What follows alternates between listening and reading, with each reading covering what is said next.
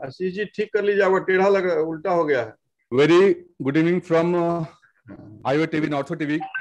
We are live now. Today we have webinar from Bihar Orthopedic Association on primary total hip arthroplasty. So now I request our Secretary Madhusudan sir to start the webinar.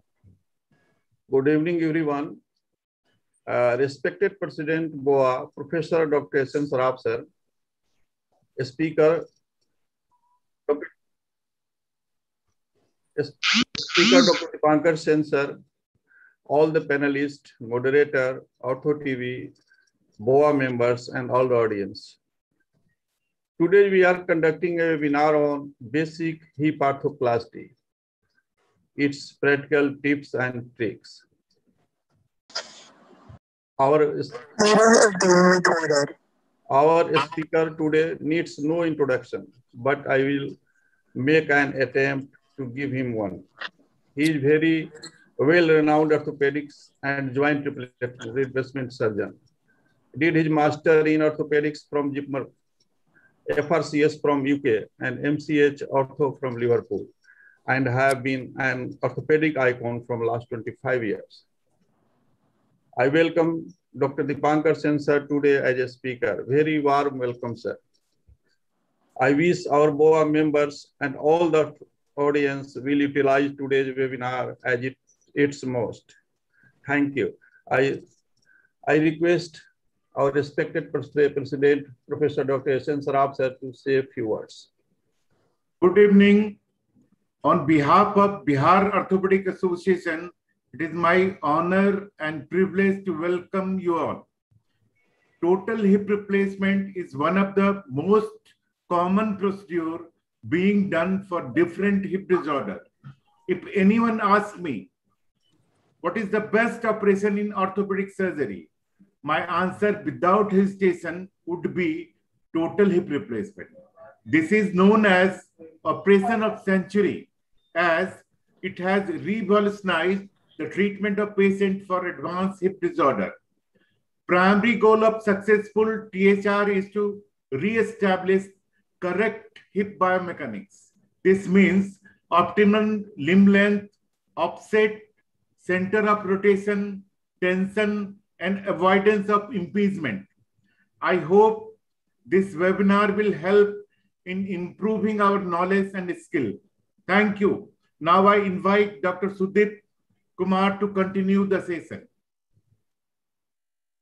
Right.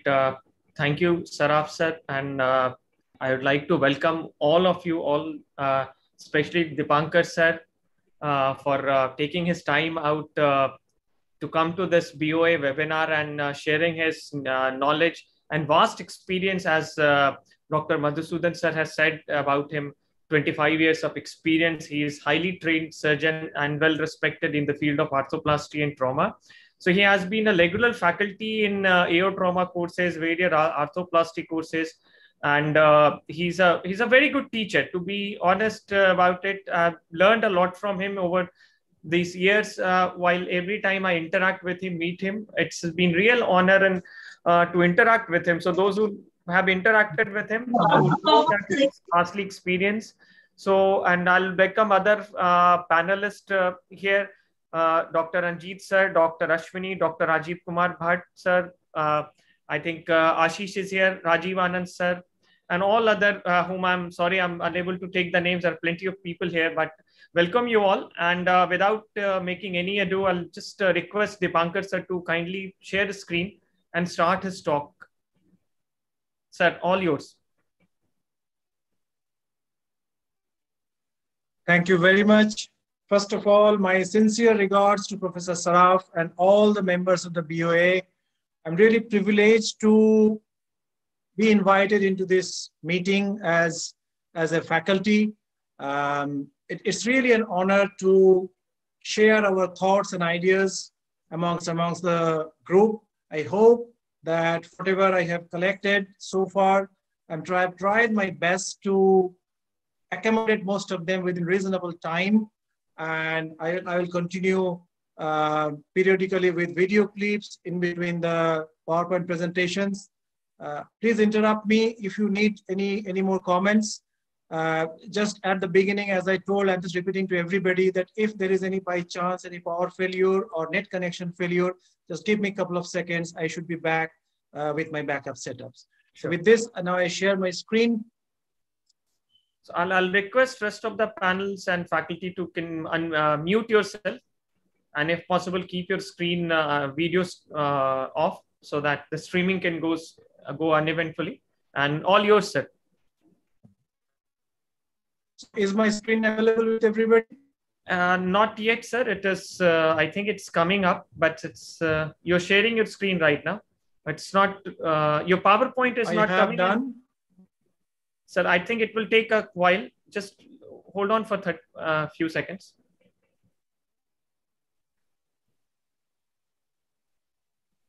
Yes, sir. Your screen is visible. Your PowerPoint is on the screen. All yours, sir. All right. Please make it full screen, sir. Okay. I've done. So, yes, we begin our journey towards the hip replacement. A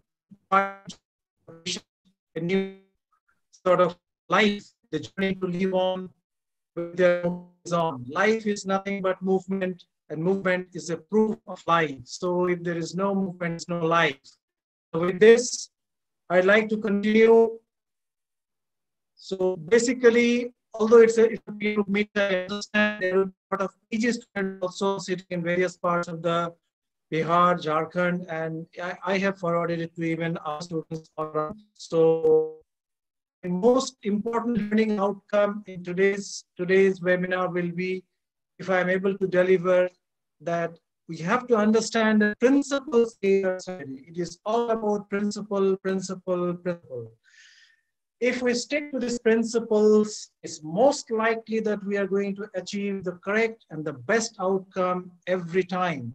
So my message to the juniors, that do not try to be heroic, do not try to be 651st ball. So to understand the principles of THS surgery, get it born inside your system so that you continue to deliver it every time. All these principles, what it does is, it allows you to follow something called evidence-based practice of medicine.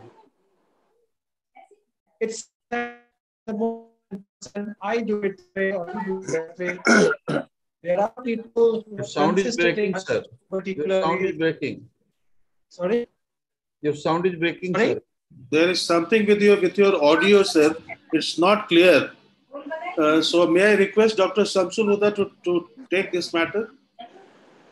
Sir, please. Samsul, sound is not clear. Sir, I will request you to switch off your video so that the streaming can go fast. Yes, sir. Yes. Dipankar, sir. Are you asking me? Yes, sir. Yes. Because yes. I think the streaming is a little bit slow. So if you can just stop your video, the rest of the things can. Well, there is no video running as such. No, sir. I've done, sir. I've done. I've stopped this video. Okay, sir. It's done. It's done, sir. It's done. Please go ahead, sir. Go ahead, sir. Go ahead. Okay. Yeah. Okay. Yeah. So it is the principles are nothing but it is an outcome of consistent practice of evidence-based medicine. So we do it in the technique which has been refined, modified, tested, and the results have been analyzed in a very objective manner. So with the understanding of this principle and implementation of this evidence-based practice, you should be able to perform total hip replacement under watchful eye of yours as well as some of your supervisors, in case of you're a junior surgeon, to achieve the best possible outcome. Who is a hip replacement? It is the person in whom the hip is not really working normally. He or she requires a hip replacement. What I mean by that? So a hip not working, it may be painful, it may be stiff, it may be structurally deficient, all sorts of things. So we just briefly go through some of the indications. I know all of you are aware, but it is just a run. So it's broken hip, which we commonly fix it or replace it. I am not going to the date of whether we fix it or replace it. For today's meeting, we will consider what are the indications of replacement in a broken hip. The fracture conversion is a displaced fracture, the age, we commonly talk about the age, but it is not just the numerical age of 50, 60, 70 or whatever. It is the biological age. That means if the person has restored his mobility and he is able to move in and out of the house and he's expected to do outdoor movements for more than 6 months, that means he has the potential. He or she should be considered for a total hip replacement if he or she has broken the hip. Then, yeah, this is just a picture of the previous one. So it's a displaced fracture, so we have practiced total hip replacement. The next, another common indication, all of us to it, fix it with all expectations, but sometimes it do not work. Whatever, if it's a cannulated screw, if it's a dynamic hip screw with a supplement or whatever, conditions really works. So to make the patient back to his or her usual shelf, we need to do a total hip replacement in these conditions. Make sure that this failure of the fixation is not just a mechanical, and it is also the infection factor has to be always borne in your mind all the time as we plan our management plan. So this is a fractured neck of femur fixed with cannulated screw, 3 years down the line. We can see the tilted line. It's not working, ending up the hip replacement. A similar one, a broken hip basis was fixed, but over a period of time, patient shows signs of infection, temperature, raised ESR CRP, persistently painful. Yes, open it and we find that it's frankly infection. So what we did is a two-stage. First stage was network removal and second stage was implantation after the ESR CRP was normal. This is the final X-ray. Osteoarthritis or rheumatoid arthritis of the hip, relatively uncommon in comparison to the Western world, particularly the osteoarthritis, but rheumatoid is pretty well there. But yes, a painful hip, the person is not able to sit properly, the person is not able to sit in a car or drive a scooter or doing his usual household activities. Yes, that is positively an indication for a hip replacement. That's the picture. So this was another one. This gentleman had developed a vascular necrosis of the femoral head due to some unknown reason. He was seen by some of one of our colleagues in a different part of the country. And that time, a fibular graft, code reconstruction was attempted. But you can clearly see the passage of time, the hip didn't work. The hip got terribly deformed, painful. It was virtually restricting the patient in a wheelchair. So we had done one replacement and he's waiting for the second one. These are the situations when there is no doubt that hip replacement is mandatory. Completely damaged hip due to childhood infection. Parents from the northeast of the country have found that something happened into the hip with some sort of discharge, but they are not sure. After about 23 years, we do not get any records, but it's obvious the head has completely undergone dissolution. We check the ESR, CRP, we ask the hip, make sure that there is no present infection. This is the most important thing to determine that whether the infection is present. So we go in this particular case, single stage hip replacement. This is also an indication for hip replacement as the hip is non-functional. This is something I called a naughty hip. That means the hip was never located inside the socket. Parents didn't realize from poor family backgrounds. The child had started limping and these sorts of problems. And finally, it has been diagnosed.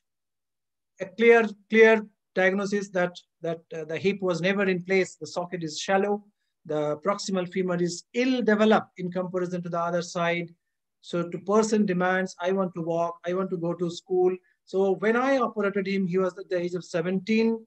So yes, taking appropriate amount of consideration after discussing with the patient, family, we have a so these are some of the common indications we get.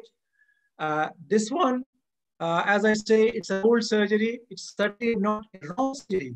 The and in some places, these surgeries are done due to availability of resources, due to availability of expertise, whatever you may say. This surgery has worked well, but now it's about 10 years down the line. The lady is surviving pretty well, wants to still talk, go to the religious sort of and everything, and she is happy that something can be done. So after a complete explanation of all the consequences, complications, long-term outcome, we converted this hemiarthroplasty into a hip replacement. This is no way undermining the importance of hemiarthroplasty in the management of fractured neck or femur. These types of prostheses are still very much there, and I will never say it is wrong. At least it works as a spacer. It gives patient a reasonable amount of mobility. Even my own grandmother, she operated as go and survived this for about 7 years after the surgery was done. So the sole purpose of hip replacement today to provide a free mobility to the patient, so the patient can say hip, hip, hooray. That's what is the motto, to provide our result.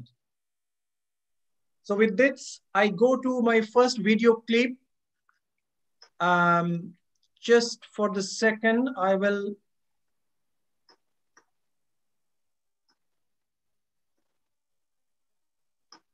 talk through this video.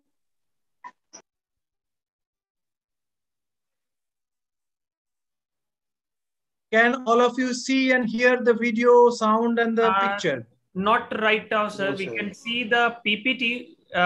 We can see your PowerPoint, but not your video is not coming on the screen. So if you can minimize or share the whole screen again, leave it and share the whole screen again. I will reduce the PowerPoint. Yeah, okay. And now the video should be there. Sir, it will is take it visible? Still not. 10-15 seconds. It's not yet. So let's just give 10-15 seconds. Still your PPT is there. We can see your PPT full screen actually. But well, I have reduced the PPT from my end. Sir, can you just unshare your leave it first? I think unshare, yeah. And now again you share it. Okay. Now again you share it. All right. Yeah.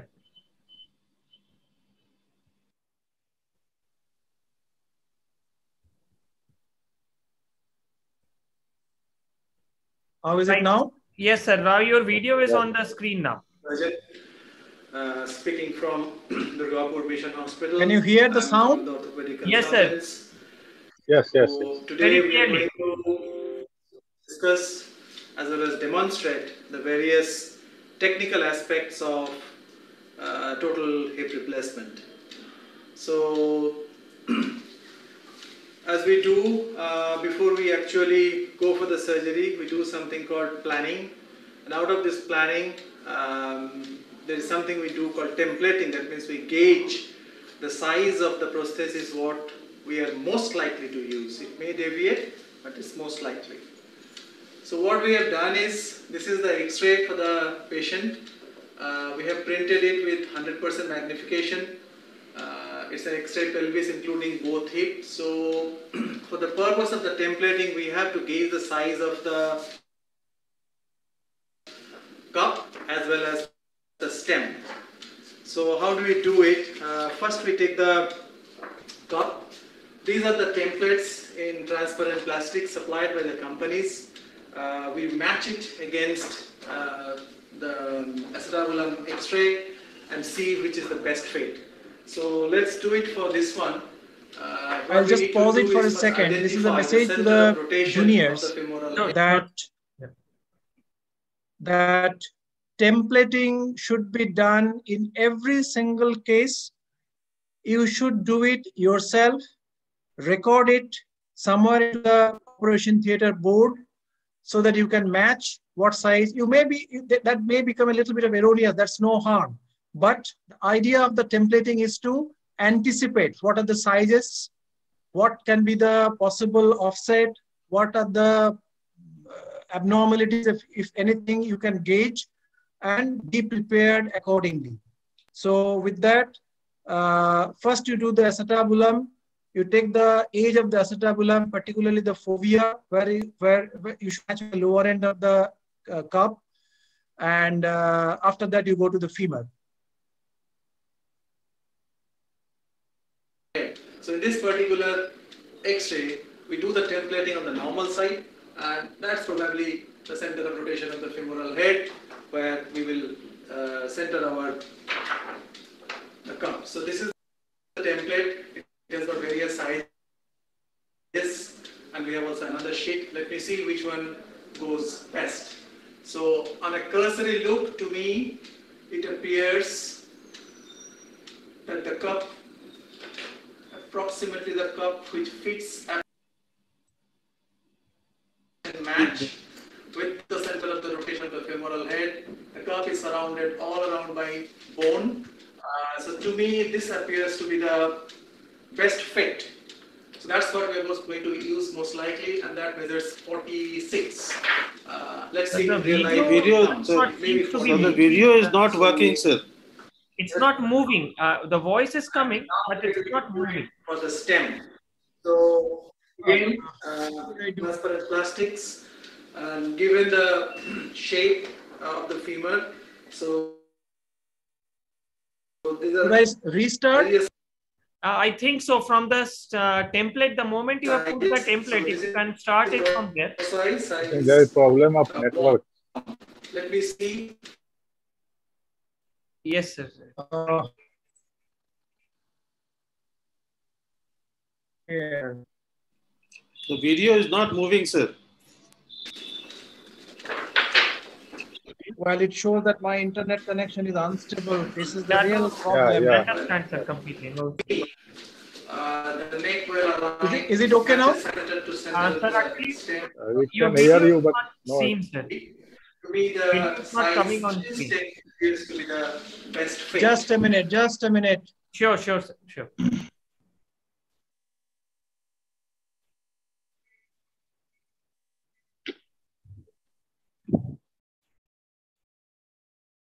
Come on.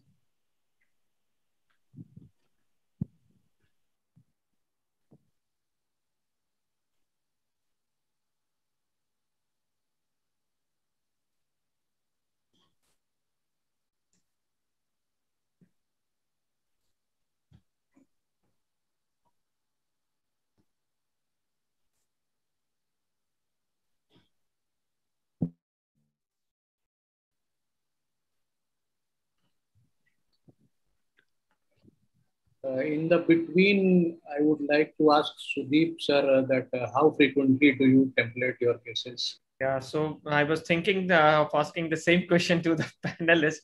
Initially, I used to template, so when I started here in 13 and started operating from 14, so used to template till 17, I did all my templating. Then used TraumaCAD for some time, and then completely stopped templating from 18 onwards, completely stopped it, basically, because TraumaCAD, you need to change your... it's a costly software. So Ashish gave me a trick that every time you have to get a new email ID. Problem is most of the time vendors they don't supply the template. Yeah, no. I have templates, but problem is now X-rays. Okay, now nowadays you get. Sir's video is there. Sir, your video is seen, so we can. Yeah. Can you hear me? Yes, sir. We can hear you. Yeah.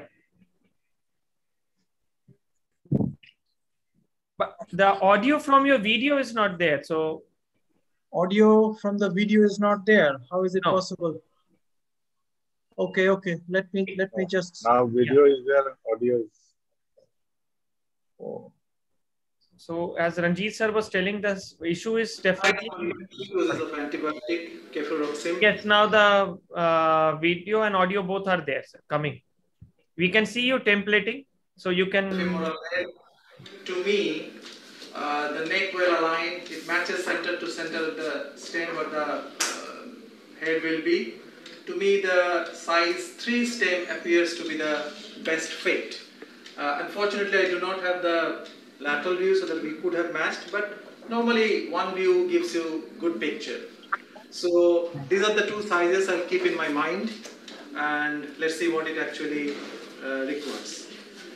Before we actually go into the surgery, we should talk a little bit about some other things. For example, the anesthesia. The patient is going to be having a spinal, and sometimes our colleagues also put epidural along with that, just because of continuous pain control. The patient will be given IV antibiotics. There are various regimens. Some give 1 dose, some give 3 doses. So I normally give 3 doses of antibiotic, cefuroxime, that continues for the first 24 hours. Other than this, in order to reduce the bleeding, I also use tranexamic acid, about 1 gram intravenous. It's given at the same time the anesthesia is done, and that's all. Probably we need to do some work before the surgery. So as we do the surgery, one of the most important thing is patient position. And I recollect from my training days in the United Kingdom, the person who does the surgery, they have to do the position. Although in our busy lifestyle here, or sometimes I must say lazy, we leave it up to our theatre colleagues, but ideally it should be done by the surgeon.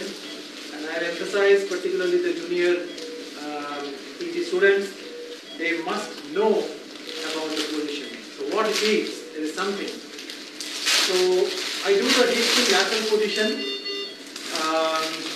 The patient should be dead lateral. There are 2 supports, one in the sacrum, right behind the sacrum, and another one, like an L, it supports the ASIS, anterior superior iliac spine. Unless these 2 are rigid enough, the patient might tilt forward or backward, and that will change your cup version, which is going to be damn difficult to assess. So with this dead lateral position, the patient is stable. He has been covered mostly on the dead ends. This is something called bear hugger to keep the patient warm. The lower leg has been stabilized on a pillow with some tapes and something along with the diathermy pad, and we just keep it covered with something. And now we can see that the leg is mobile. I will do it anterolateral approach. So it must go right up to the front, and I also need to get some access at the back. So this is the dead lateral position, which is mandatory for a successful hip replacement. So before we start the surgical draping, what we do is just a proper cleaning of the leg, because these patients are there at their home, they are old, and as they come to the ward, sometimes they harbor certain germs into the body. So what we do is nothing but just a chlorhexidine soap and a mop, and we just clean from the top of the iliac wing almost up to the mid leg. Is the audio and video visible and audible? Yes, going very smooth right now. Okay. Yes.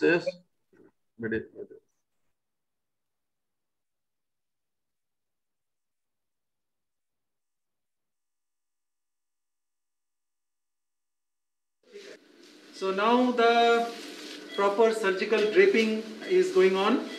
So 2 members are doing it from the front as well as the back. And the fluid what they're using is 10% povidone iodine. Please note that things are being done from center to periphery, and the groin will be done at the end.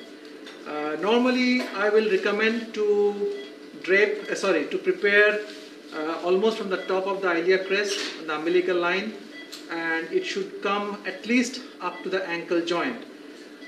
Whatever the gauze pieces which are coming to the groin, they will never go back to the incision site. And after this, colleagues will complete the surgical draping.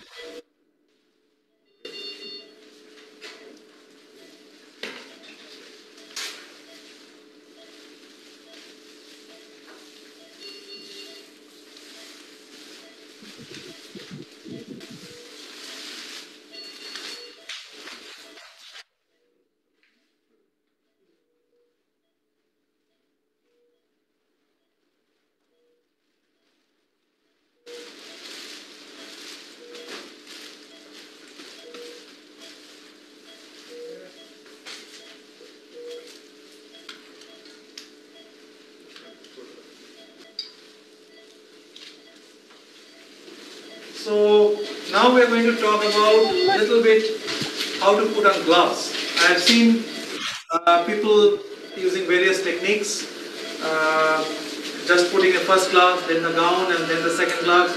Well, I think the best, the recommended one by the various international bodies is first you put the whole gown, your hands even fully covered. You must have disposable gowns with cuffs, and I will show you how to put on gloves without exposing. So this is the first gloves which I will use. I'll take the left side first. This is the left side.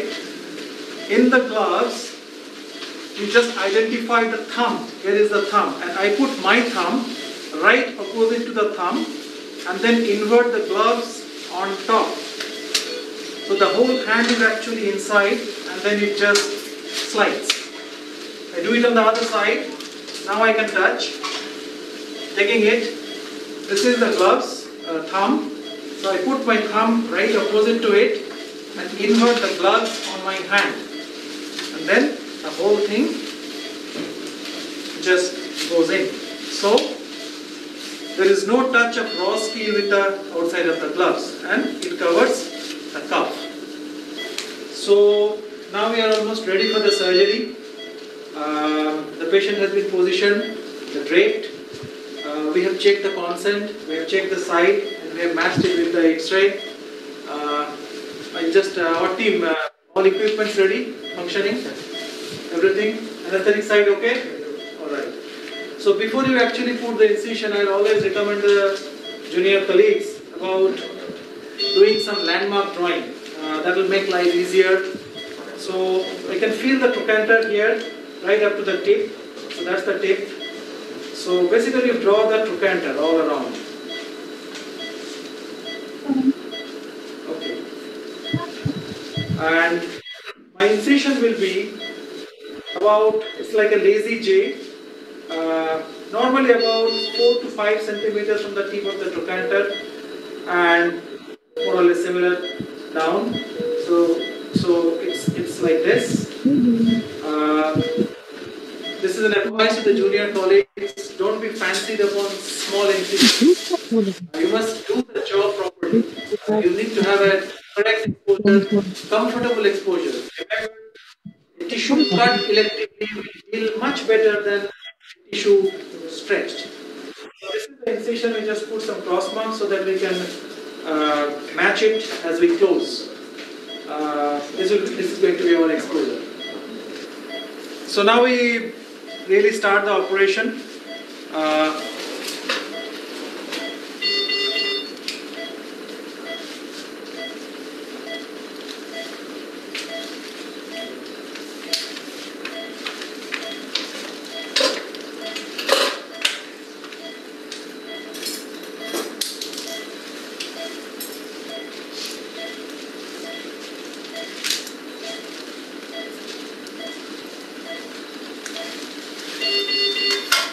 Like this. So some of the bleeding points we forceps.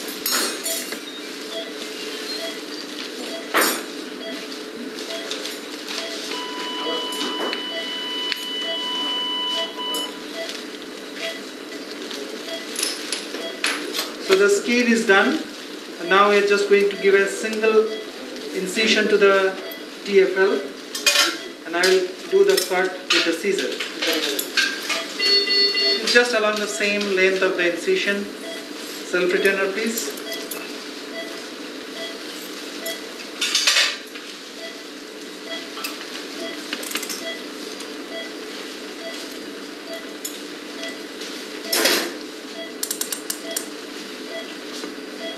Scissor. So we have exposed the trochanter and we have the gluteus exposed at the top and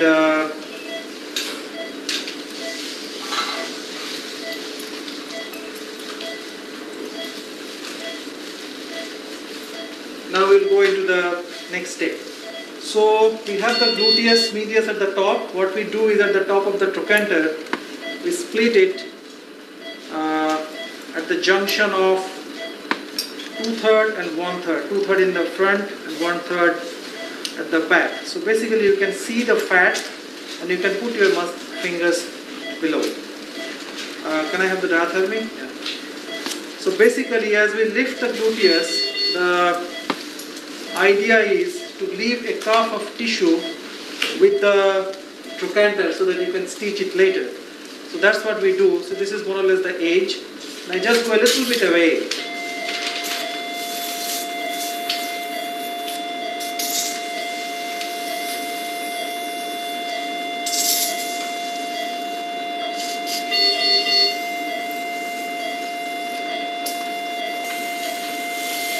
Our cut goes along the anterior line of the vastus.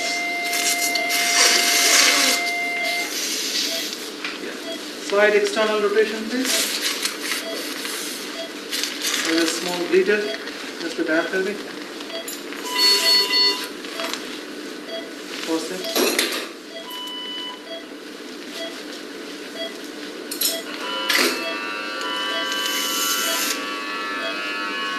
So we continue with our cut till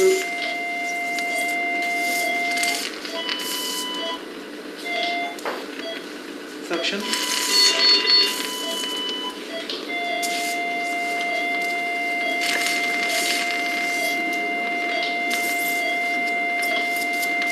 Slowly external rotate. That's it. So now the hematoma has come. You can see the blood from the inside the capsule is coming. Suction.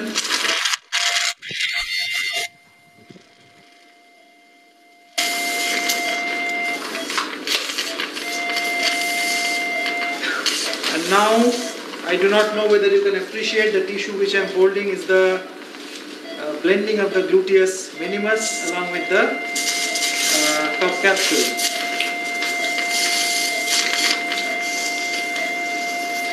So we do not go 2 finger breadths above because then we have the inferior gluteal nerve.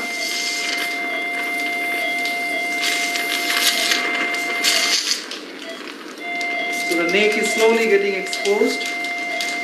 Now I need a Homan.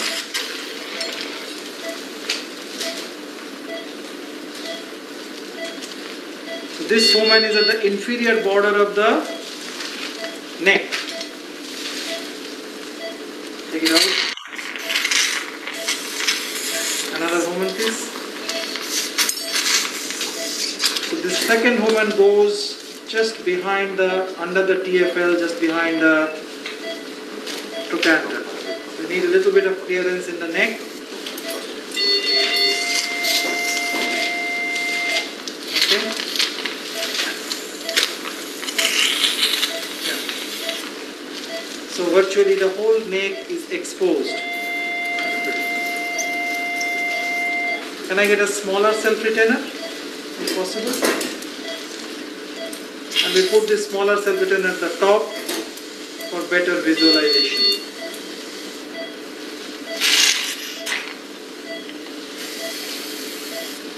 Forceps. So we just release the tissues. A little bit more external rotation. That's it. So almost the whole of the neck is exposed. Can you withdraw the Homan for a second? The reason is I just want to feel the lesser trop. And as I can feel the lesser trop, I plan my cut.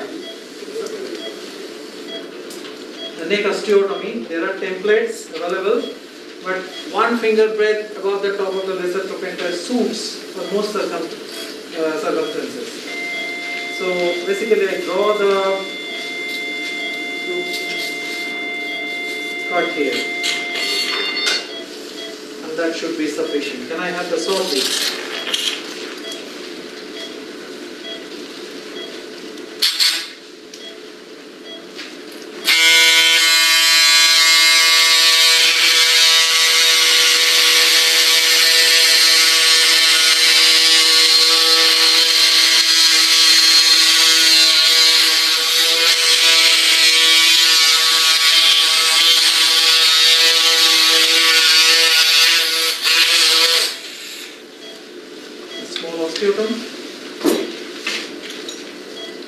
Good.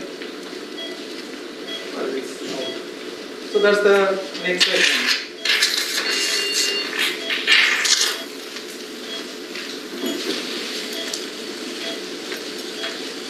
So we have done the osteotomy. Now we have to retrieve the femoral head.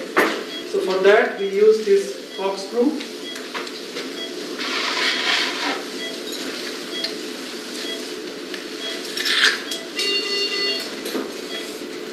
We just need to do a little bit of capsular cut at the top.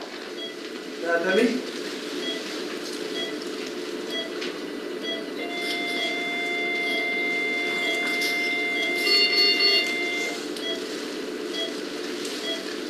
Head should come out. That's the head. We measure it and keep it on record.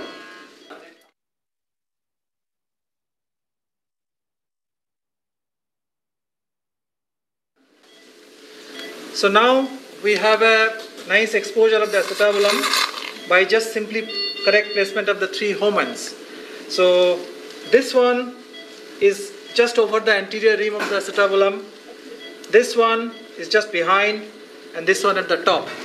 So basically we have a full view of the floor of the acetabulum, and I can also see the tal, which is difficult to show, but it is clearly visible. For the purpose of the rimming, we will start with the lower one. We have measured the head, which is 46. So we start the rimming now. The first one, the rimmer which I have taken, is size 39. So I have placed it into the floor of the acetabulum. Now 2 things here. One is an inclination, another is a version. So the inclination is 45 degree. So this is the angle, 45 degree with the horizontal plane.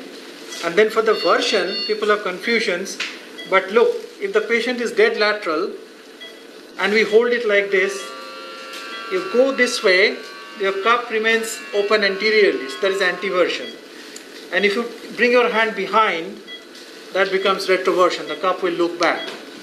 What we want is approximately 10 degrees of anteversion. So that's what we are going to do. So the rule of hand is, we put it into the floor of the acetabulum and my hand remains more or less directed towards the opposite foot end. So this is the one. Give it a little bit of pressure so that it just right into the floor and it just rims. Should rim it till we get cancellous bleeding bone exposed. So this is done with the rimmer 39. So now we are at the size 46 rimmer, and I can see that it's really done all along the length. It's tight and it actually matches our templated size. So on the basis of the rimming, I have decided about a size 46 cup. Now we are ready to put the real cup. It's an uncemented one with option of 2 to 3 screws. So we have mounted the cup on its mounter, and now we have to maintain our version as well as inclination. So the inclination is 45 degrees, and I just make the cup a slight open anteriorly. So this is my placement of the cup. It needs a few gentle blows.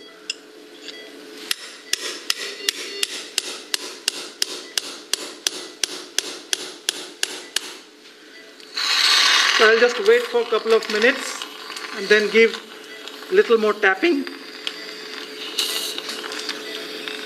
It's already pretty stable. Gosh. Can I get that thing just to see that if it is reaching the floor, that screw depth gauge? Yeah, so we just touch it and see it is right onto the floor. All right? Wash.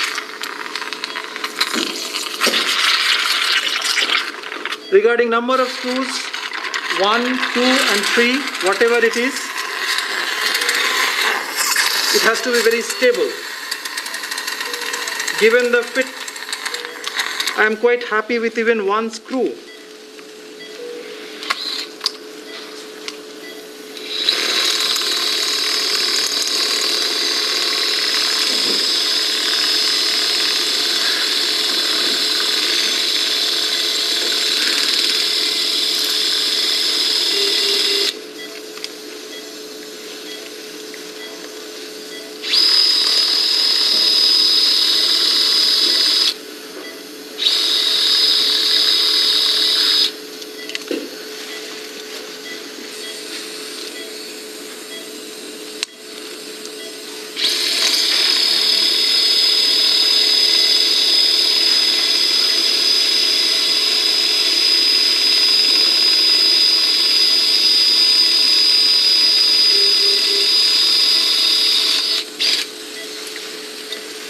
Screw depth gauge.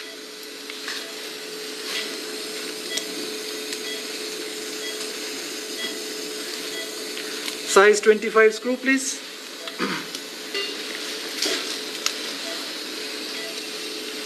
So this is the first screw.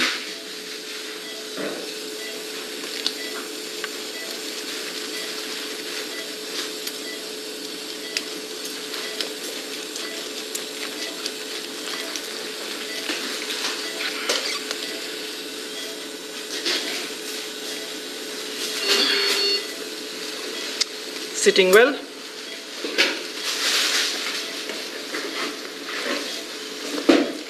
Yeah. So just for safety, we give another screw.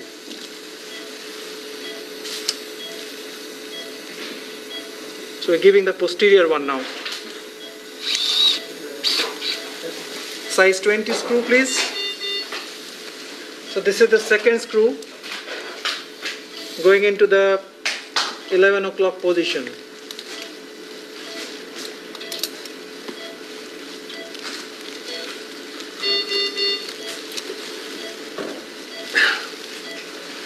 Done. Wash and insert.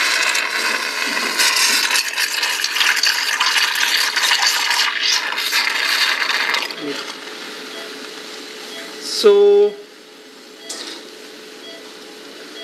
this insert has got pegs which should fit with the cup's reciprocal slots.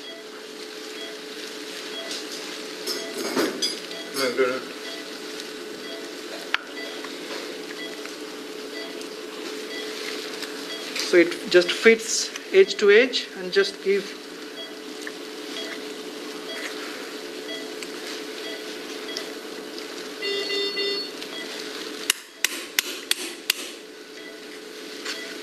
no. So we have placed the liner into the metallic shell. As we said, the pegs are matching the slots, and just gently tap it. Then we check with a McDonald's or something that is really locked. Yes, it is. So basically we are done with the acetabulum. Now we have the acetabulum done. We are ready to do the femur. The femur is actually flexed to back completely 90 degrees, and the knee is basically being stabilized by my assistant's symphysis pubis, and he's also holding the distal segment of the leg. So we have the proximal part exposed, where we are going to use a canal opener. We should go as lateral as possible, and people also do versions of anteversion, 10 degrees and etc.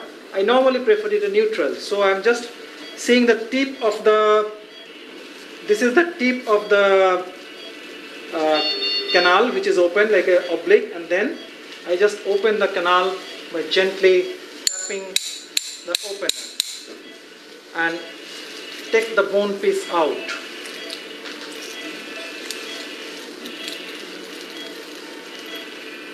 That's it. So this is basically just to open the medullary cavity.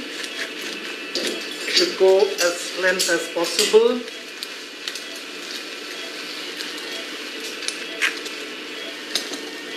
1 syringe water, please.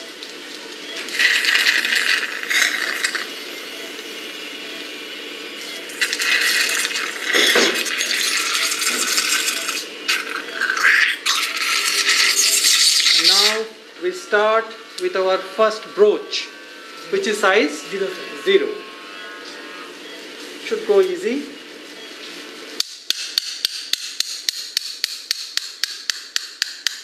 We have got a strong narrow canal, I can see. So now we are using the size 3 reamer, which matches with our templating. You can see that it goes pretty satisfactory. So that's what we are going to use. You can use a trialing right now, but it depends on the person to person. The beginners should use a trialing now. I can do with the original stem because that's not going to change my position anymore. And then we go for the final stem. So this is the end of broaching. Now we have the last number 3 broach, and we have used a standard neck and a head size 32, which is permissible with this system. And now let's see how the reduction goes. Gentle pull, and it goes easy. I will check movement, and my assistant is doing all sorts of rotations. Flexion, please. Extension. Extension. Okay. And in flexion, do some rotations. It will be difficult for me to show, but I can see that it is not coming out. So that is the end of trialing. Real prosthesis. It's hydroxyapatite coated, size 3. So it just goes into its previous broach tag easily. I just give a few taps at the end. Now what I'll do is, I need a little bit of chips of bones to pack the area around the, there is a bit of cancellous bone which is from the very first box chisel which is taken out. So I'll pack it nicely in the gap, whatever is left, and then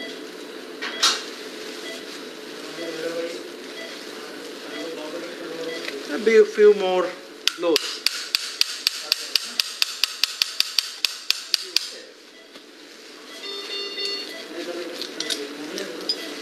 Okay. Now the head, please. So this is the original head, size 32. Just a little tap. That's it. And now we go to reduce it. Okay, Partho. Take it out. Completely take completely out.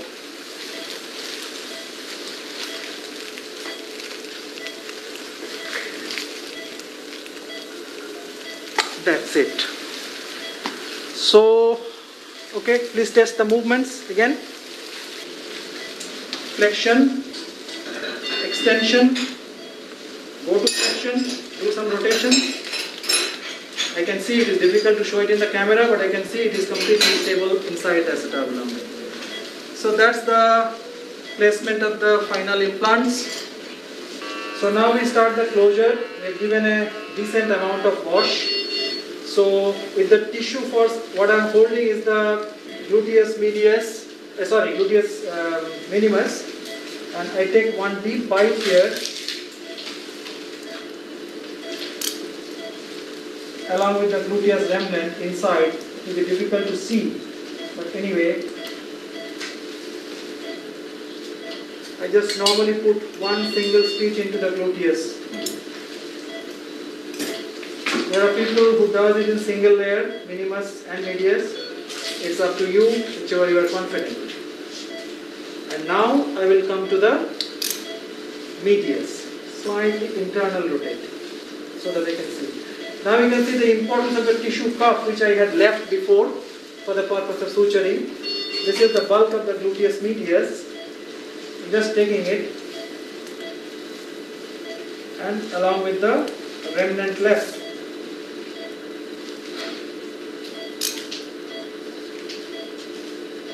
Just an egg stitch.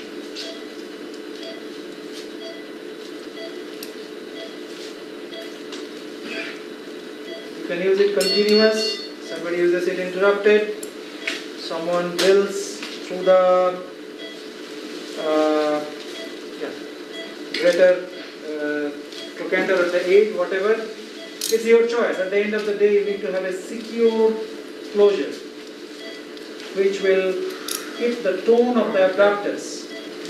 That is a main point of success for depression. Hold this.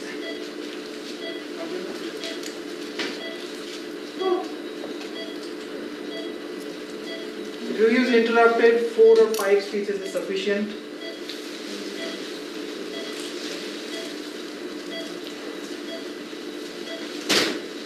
And they always re-emphasize the importance of keeping a cuff of tissue along with the trochanter. Otherwise, it's going to be hell of a job to closure well. You can do it. You can do it by drilling, but you can avoid that.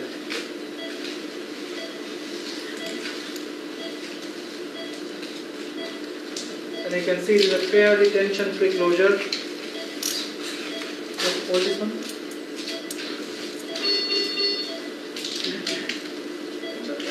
Here, the lower side, you are basically taking a little bit of bite with the tough fibers of the vastus.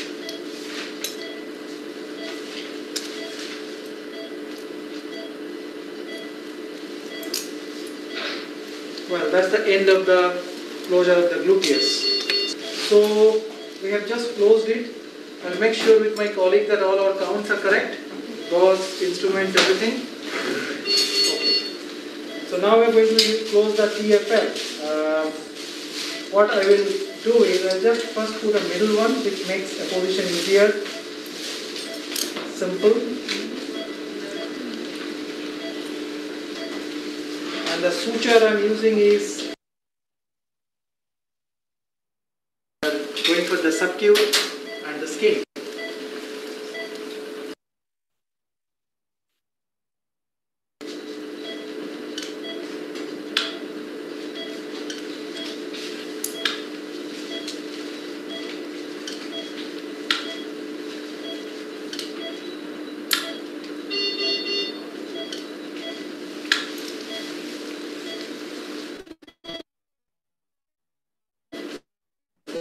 This skin technique I learned from my short experience at Endoclinic of Germany, where the professor I used to work, he was very fancied about doing the whole thing himself till the end. And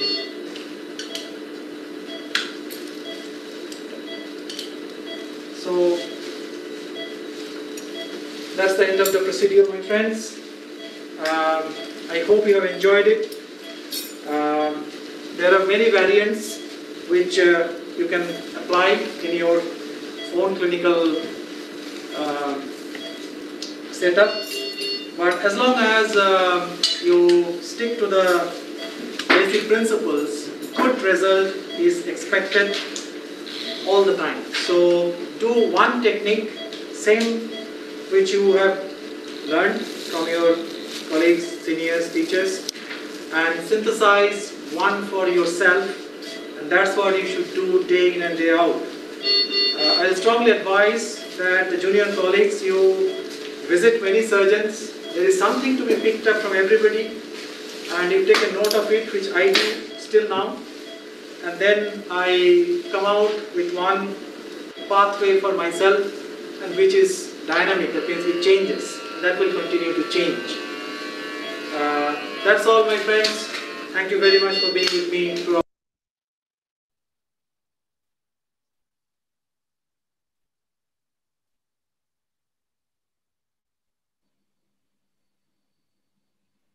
Dipankar sir, are you there?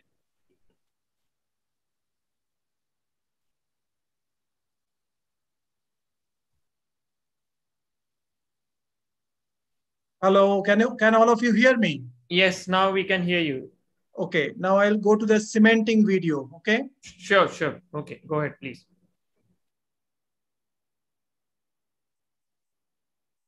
So in the meanwhile, Shamsul, is there any question coming from the audience till sir loads his cementing video? Is it okay, sir, Yes, if we can just take side. one or two questions if there are any? Yes, if possible, go on.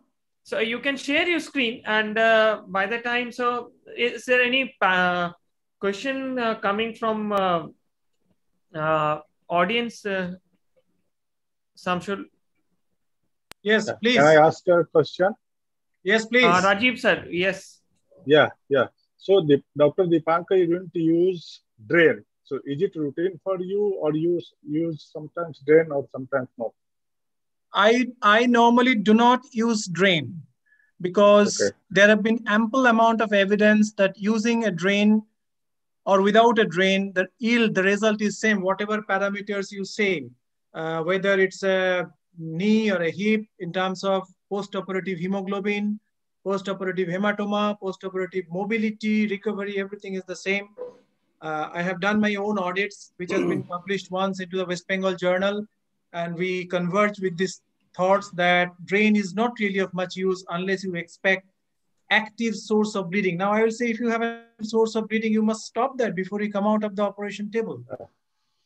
That's my line of thought. Yeah, Dr. Dipankar and Dr. Rajiv Anand, in your video, you didn't take the estabulate trial. So you straight away go after No, sorry. That I didn't take a video of that part, or maybe the person who did the editing, he thought it's unimportant. So here, yes, I have used the trialing, certainly. Yeah, that's what I wanted to say. That one was missed into the video. Sorry for that. Yeah, right.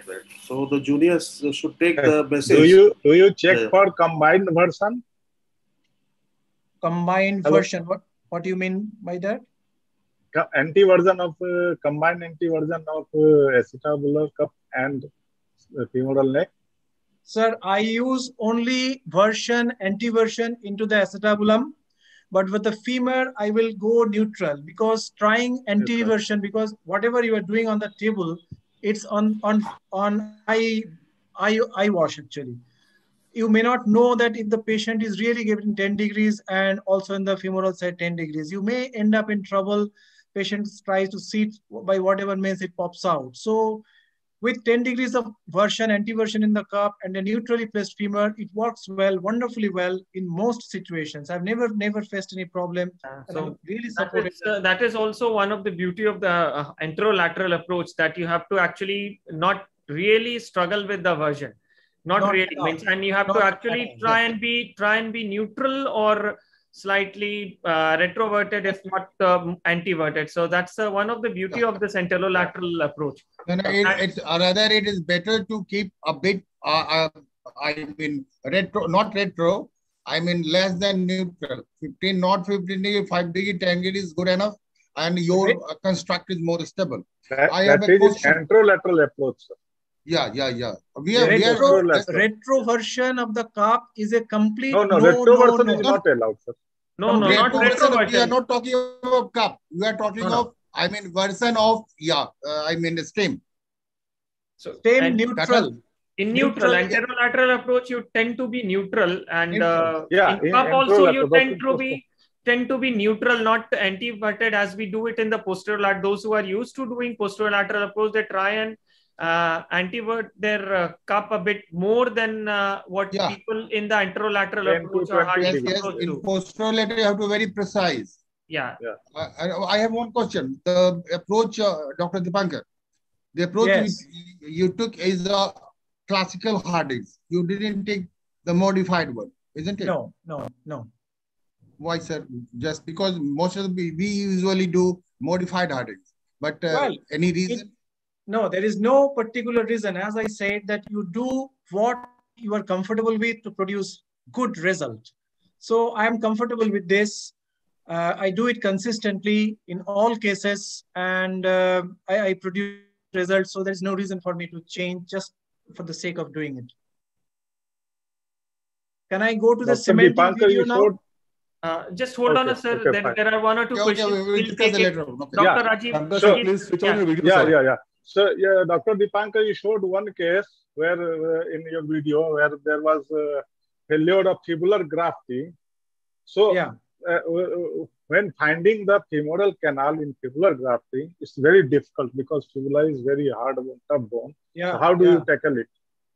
Well, that particular case, I had done the neck osteotomy and I found it's a solid piece of bone into the crossing my path. So what I did is I drilled multiple holes into that cortical piece of bone, and then I just used a bone chisel to take that piece out. That it worked. It came out. I usually do actually chisel. Usually sometimes I fear that trochanteric fracture may happen. So I usually do is to take the smallest size of the saw and cut it laterally. Yeah, you can do that. You can do that. As long as you keep the integrity of the trochanteric region. That's what. Yeah, means you can use burr, which we most commonly use. Anything we remove it's really tough to remove that fibula. It's really any device to take that piece of bone out. Any device is sufficient. Okay. You have to be very always chance of small blade or reciprocating saw blade or a thin blade, because they tend to break also. So you have to be very careful using those blades. Yeah. And a little bit piece is left now, so you have to be flush with the lateral wall of trochanter. Yeah. Otherwise, malposition chances are very high. Yeah. Of femoral strain. So I go to the cementing part. Yes. Next. Sure, sir. Yes.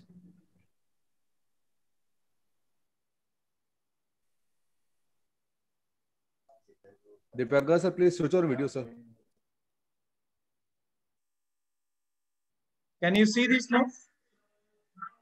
Yes, sir. We can see the screen we are seeing, not the video as of now. Please play the video, sir. Just a minute.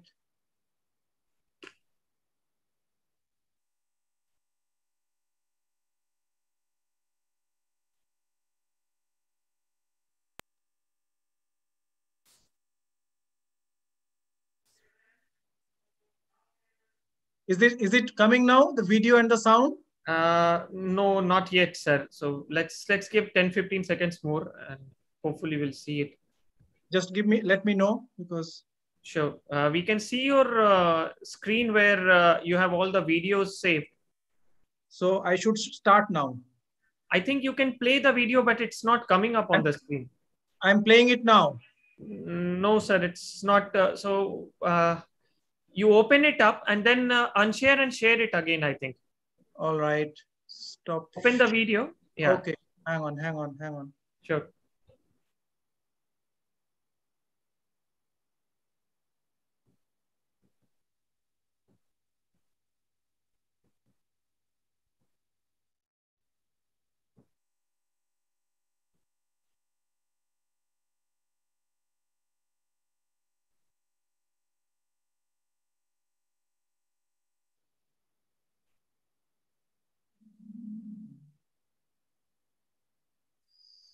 Where is the video gone?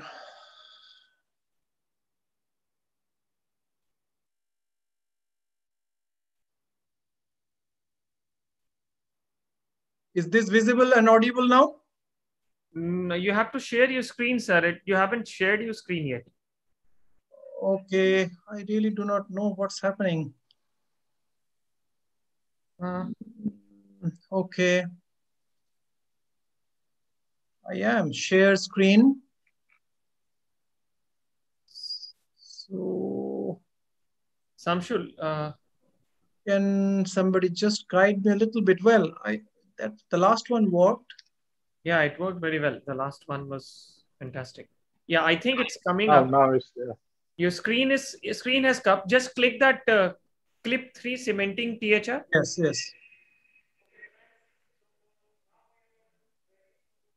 Is it running in the background, sir? I have just started it. Okay, so it's not showing up your screen in which you have multiple videos. 8 of them is showing up again. So you have to minimize this screen. I think it is running in the background. Just a minute. Let me just close the whole thing. Yeah. Okay.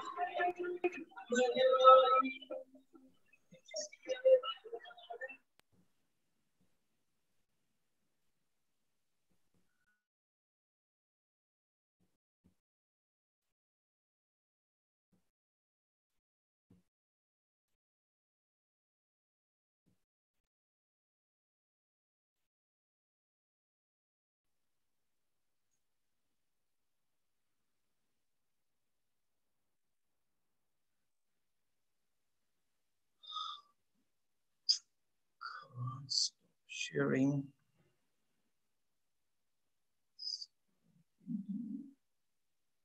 Share screen.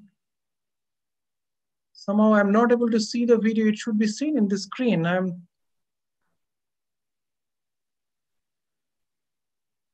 So just sir, open it up and share your screen again. And just leave that window only open and rest minimized in the system.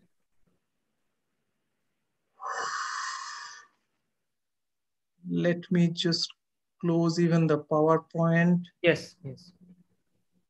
Let me just close the thing also. Okay, now I just have this screen. Yeah. Sir, open the video in the background, sir, first.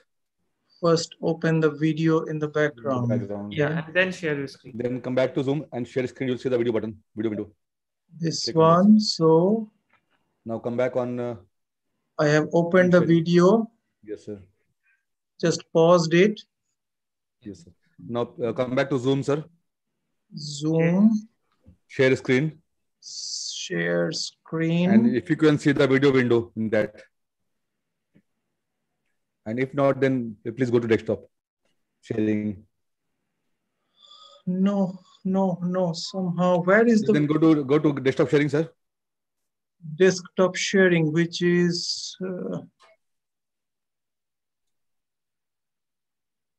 This search for the video. Has it come? Click, or you can just right click, sir. Right click over the video. Is it running? No, sir. Just right click on the video, sir. Right click on the video. Right click. There is nothing working with the right click. Okay, just double click, sir. Try again. Double click. Let me just. All videos. Or if you have the videos in Google Drive, you can share with me. I can run, sir. Just a minute. Let me see why the thing worked pretty well in the last time. Somehow,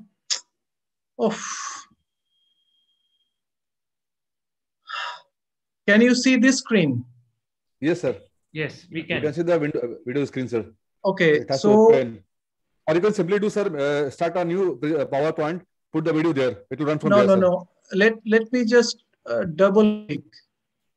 Yes, I think let's give one few seconds before it comes up. Wait.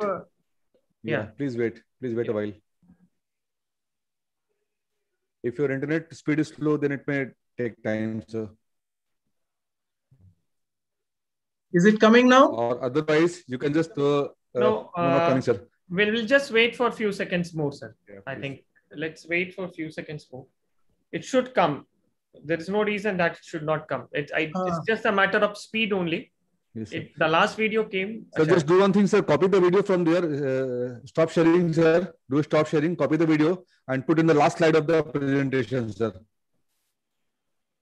Still, it's not visible. No, now your screen is unshared. Go to my computer, copy the video, and put drag and drop into the presentation, sir. Just a minute. I'll just call my son. Sure. Sure, sir. In the meantime, we can discuss some questions and answer, right? Yeah. Yes, of course. So, sir, what's the main advantage? Sudeep, sir, what's your experience between anterolateral approach and posterior approach? Like, how do you? Yeah, so I have mulled over it quite a lot, and my practice is routinely all total hip replacements are posterior approach, and all hemiarthroplasties are Harding's approach. How to share this video? I want to show. So it's been that way since almost last 10 years now, 11 years now, and it's just the way I've been trained and seen the stuff. So I continue doing that. I've thought many a times that I will do THR by anterolateral approach because exposure is good, or do my hemiarthroplasty posterior approach, but I have not changed myself because see, if you are practicing with one particular team, everybody comes to know about your stuff. So I think, of course, there is a theoretical disadvantage, but it has not been proven. And I don't think for me, it makes any difference, but I have to be careful in both the approaches of various stuffs. Okay. So, Rajiv, have you got the video now?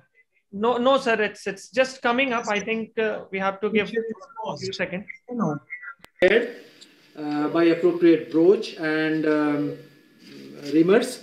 The slot has been prepared. Sorry, I think your sound is coming, but the video is not showing up. See, this goes almost up to the second mark. There is a question from YouTube I posted in the chat box. Yeah. Ranjit sir, are you there, sir?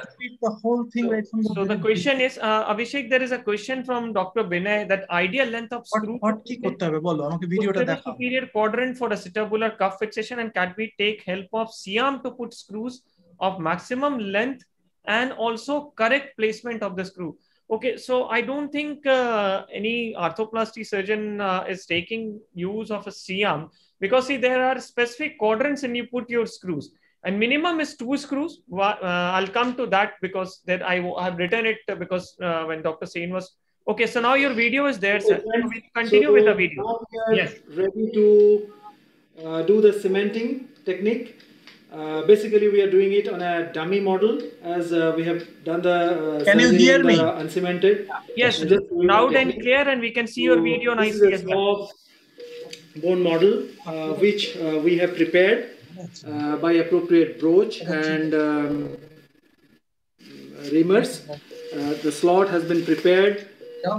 We have already seen the cuts. So this is the last reamer which has gone comfortably, and we can see this goes almost up to the second mark here. So that's the stem, that's the depth I need for insertion.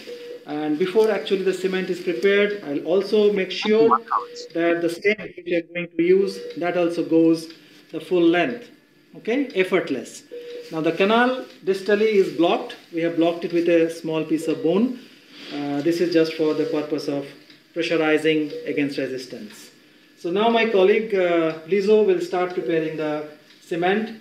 It comes in 2 components. This is the powder, which is the polymer, and this is the liquid, which is the monomer. So Lizo, please demonstrate. You can bring it a bit in the center.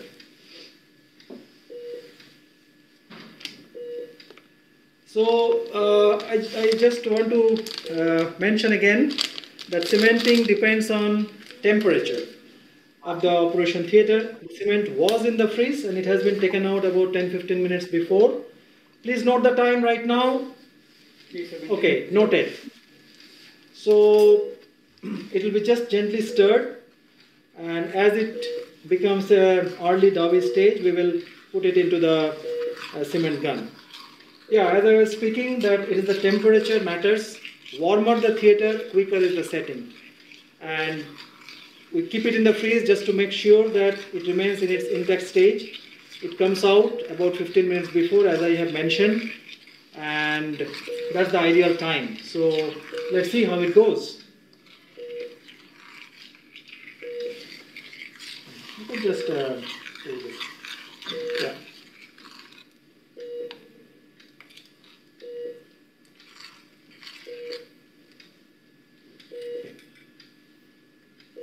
Is it ready already, Lizu? Yeah. Okay, go ahead, the way you do normally.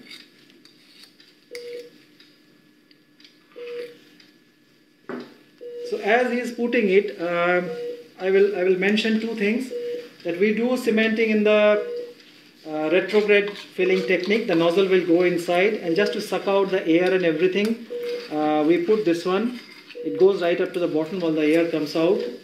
And I'll also show one thing. This is a nozzle which will be fitted into the gun, and there is a blue wedge which will block the canal proximally as much as possible.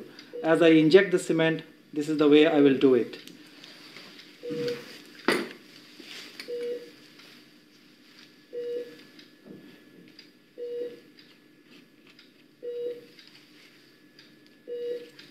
Please mount it to the gun.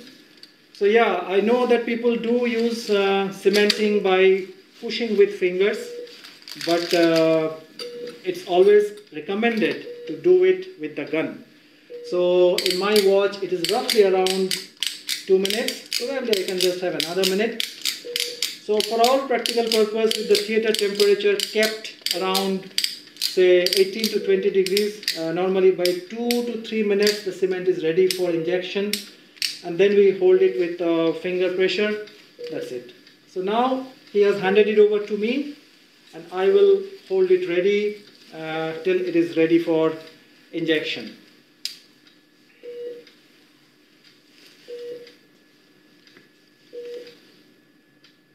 So as I say that I'll do it into the retrograde technique.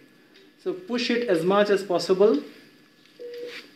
Pressurize it with the wedge, and then I just inject. And it slowly withdraws. Well, at the end, to some extent, you need to use your fingers. No harm into that.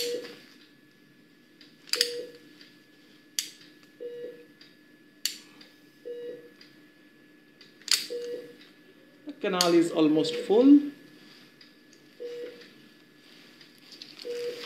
Hold, I will take a little bit more. And now I just, in a normal situation, you will be seeing that blood and air bubbling out from here. So I withdraw it. And I can put a little bit cement.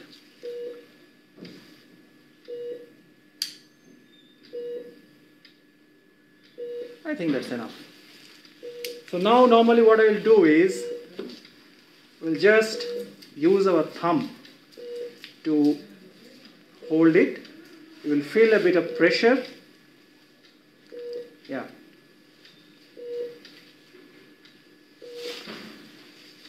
Maybe just we wait a minute and then we we use the stem.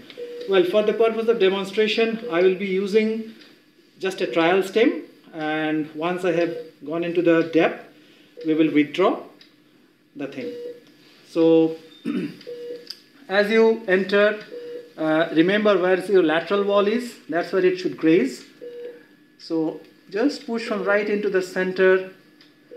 If you have done the broaching well, it should go smooth and simple. You might need a little bit of hammering at the end. Can I just get that scissor, please? So this is just to squeeze.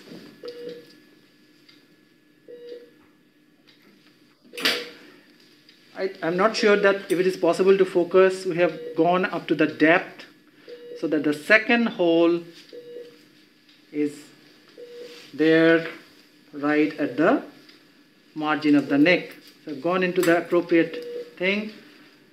Cement is like a cake, and then you dismantle the stuff.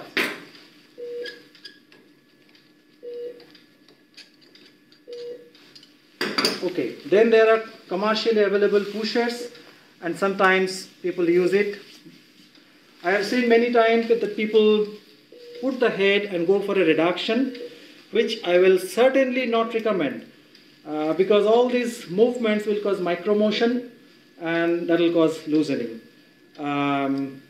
Best is to hold it stand still.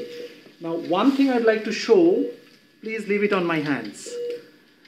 Into the canal is fully occluded with cement, both below the neck as well as at the top of the neck. Okay, it's very clearly demonstrable here. That's what we should do, hold it in motionless position. If you have gone up to the right depth, then the tip of the trochanter along with the center of the femoral head should be parallel. Just hold it for a few more minutes and your stem is cemented well.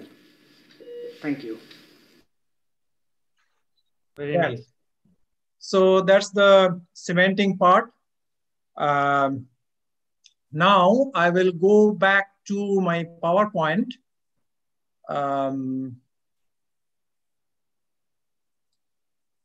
So, sir, yes, please. Ask some questions, sir. Sir, like, yes. What's your criteria of doing cemented THR versus like uncemented THR? Is it only the age, or like what do you see? You know, like, look, cemented THR is more of technique. You need to be very precise for the technique of the cementing, which is an art. you have to do this very, very accurately in terms of temperature, pressurization, holding the cement motionless, etc., etc.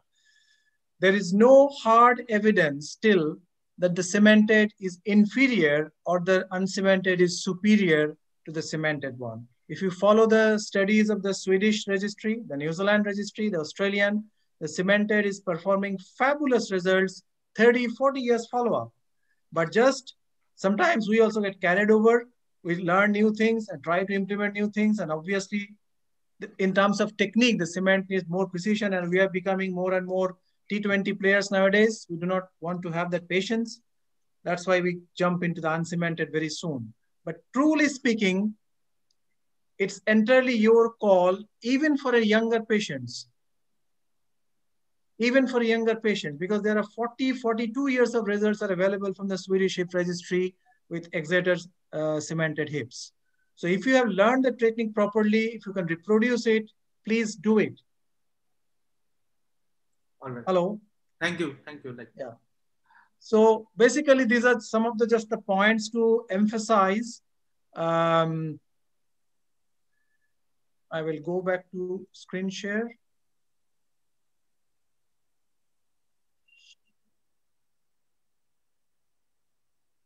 So these are just some of the diagrammatic things which I wanted for the junior colleagues to see. They plan. Your PPT is visible, sir. You can go ahead. Yeah. Now there is no, it's only what I'm speaking. So it's for the junior colleagues that where exactly the neck osteotomy should be done.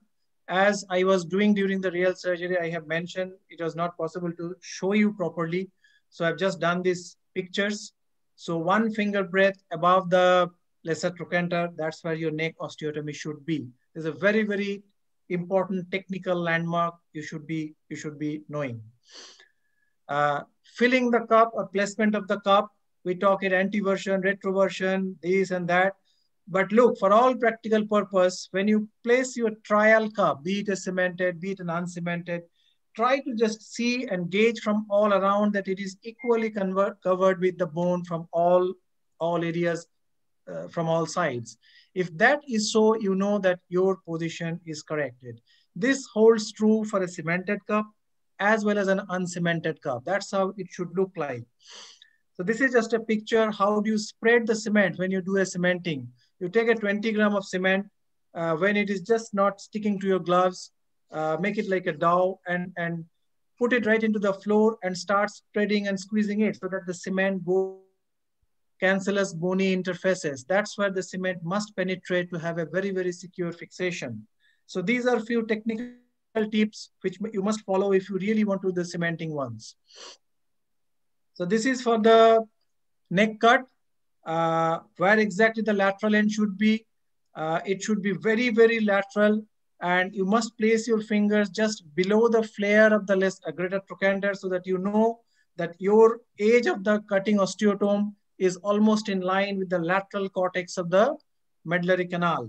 Because if it is too medial, we'll end up with something called a varus placement of the hip, which is no good. Too much of lateral, you might end up a valgus placement, which will cause thigh pain. So these are just some of the diagrammatic landmarks.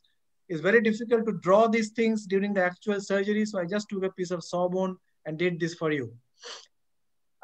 Broaching and placement of the implants. Actually, I should show you this one.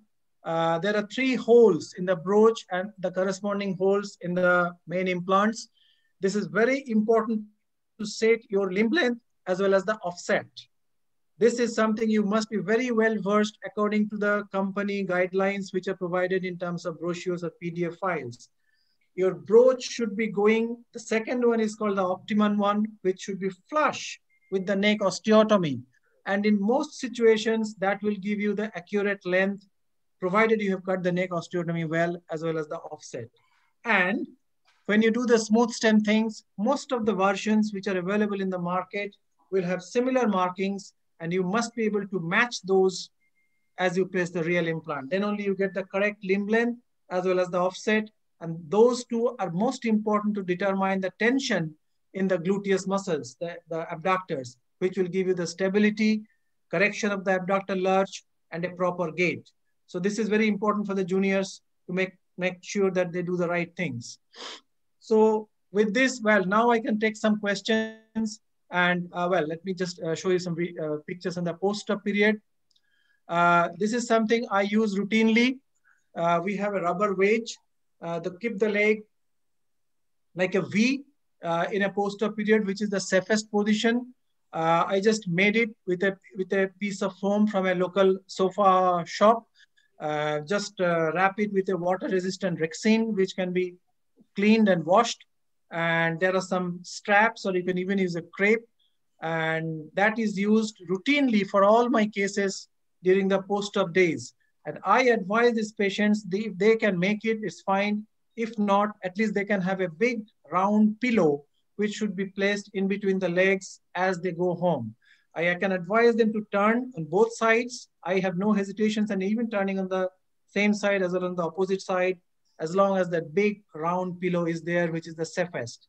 When they sit on the chair, I always say that your legs again should be in a V fashion so that the lateral thigh touches the chair handles. That makes the V again in the sitting posture. These are few important tricks which you should incorporate into the mind of the patients as well as the family members, because these are the precautions to prevent dislocation of the hip. So this should be instructed. So I normally go for an early full weight bearing rehab for cemented as well as uncemented. Many times I hear this question that how long the bed rest, Dr. Saab? I said no bed rest, and patients get surprised. मैंने सुना 3 महीना, 4 महीना, 6 महीना. I said नहीं. अब देखो, you will walk back to your house, you will walk up the stairs, you do not need any help, and actually you can walk in your garden the very next day. So I take them out of the bed within the very second day. Sometimes, of course, if the ladies, they are too feeble, okay, for the purpose of the pain, you give 1 more day. But everything has to be completed. That means walking 30, 40 feet in a corridor, going at least 10 to 11 steps in the stairs, and also able to sit and get up from a commode. I advise them that when you tell the patient that what should be the height of the commode, normally the commodes which are available in the market is 19 inches. And I say that you just ask them to put a wooden platform or a brick platform to make it 23 inches. If that is not possible, buy a new commode chair. So these are the advices I give to patients for prevention of bad postures or unscientific postures, which might end up with a dislocation. So yes, now I can again take some questions if you have. Thank you, sir. So I think there was a question in the chat box about how long should be your screws and how many screws do you put and where do you put it? Well, in the uncemented acetabular cup, I believe you mean. Yes, yes, of course. Okay. Well, normally the first important thing is the cup as you place into the acetabulum, it must reach the bottom. And that you check with the depth gauge, the central hole, which is normally kept for this purpose, that it is touching the floor. Yeah. And then once it has touched the floor, you are very secure. In order to prevent rotation, in most situations, I will say 2 screws are sufficient.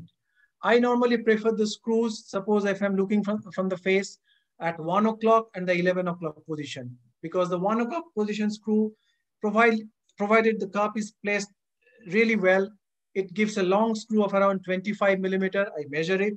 In most situations, it's around 25 to 30. And the back screw, which is at 11 o'clock or 10 o'clock, it's normally around 20. So with these 2 screws, you get an absolute stability. Exceptional situations, I have come out with 1, but for the purpose of training to the juniors, I will say go for 2. No compromise. Yeah, so because the rotation will be blocked if you are at all using the screws. The idea is to prevent the rotation of the cup inadvertently till it incorporates into the native bone. And 1 screw is a big no-no, and minimum of 2 screws. And there are times when you have minimum 2 screws. Yeah. So, sir, minimum 2 screws. So, can I ask a question, sir? Please. So, like, yes, Abhishek, please go ahead. Sir, is there any difference in the reaming technique between like cemented and uncemented total hip replacement? And like suppose the head size is of 46 then like from what size you start and what is your first size you start with your reaming, and what is the position of the reamer which you use, like in the first reaming? Okay. So, well, what is the purpose of the reaming? The purpose of the reaming of the acetabulum is to produce a bleedy cancellous bone all around to get incorporation of the uncemented cup as well as the cement. So we have to achieve this all around. The first reamer, normally you take a relatively smaller one because we have the foveal gap at the very bottom, and normally it is covered with a thick fibrous tissue. So if you really take a, say, 44 or something, that will not go into it. So in order to flatten that depression in the very center part of the acetabulum, normally you start with 39, in most of the situations, 39, 37, 41. These are the starting reamers. Once you have done this, you will find that this elevation has flattened, and now you can go for the higher ones. As you said, what position? The position, as I had showed you, inclination 45 degree and anteversion of 10 degree. Depending on your thickness of the bone, depending on all parameters, you might have a thought of medializing the cup in order to make the abductor mechanisms efficient. But I will say that do not go too far, because in our Indian, particularly the woman, I have seen that in attempt to do medialization, we have breached. And sometimes it's a very thin shell of cortical bone. So I really do not attempt to go too far medial. Only the first reamer, I just attempt to be flat on the cortical bone surface. And after that, I just concentrate on reaming progressively the peripheries.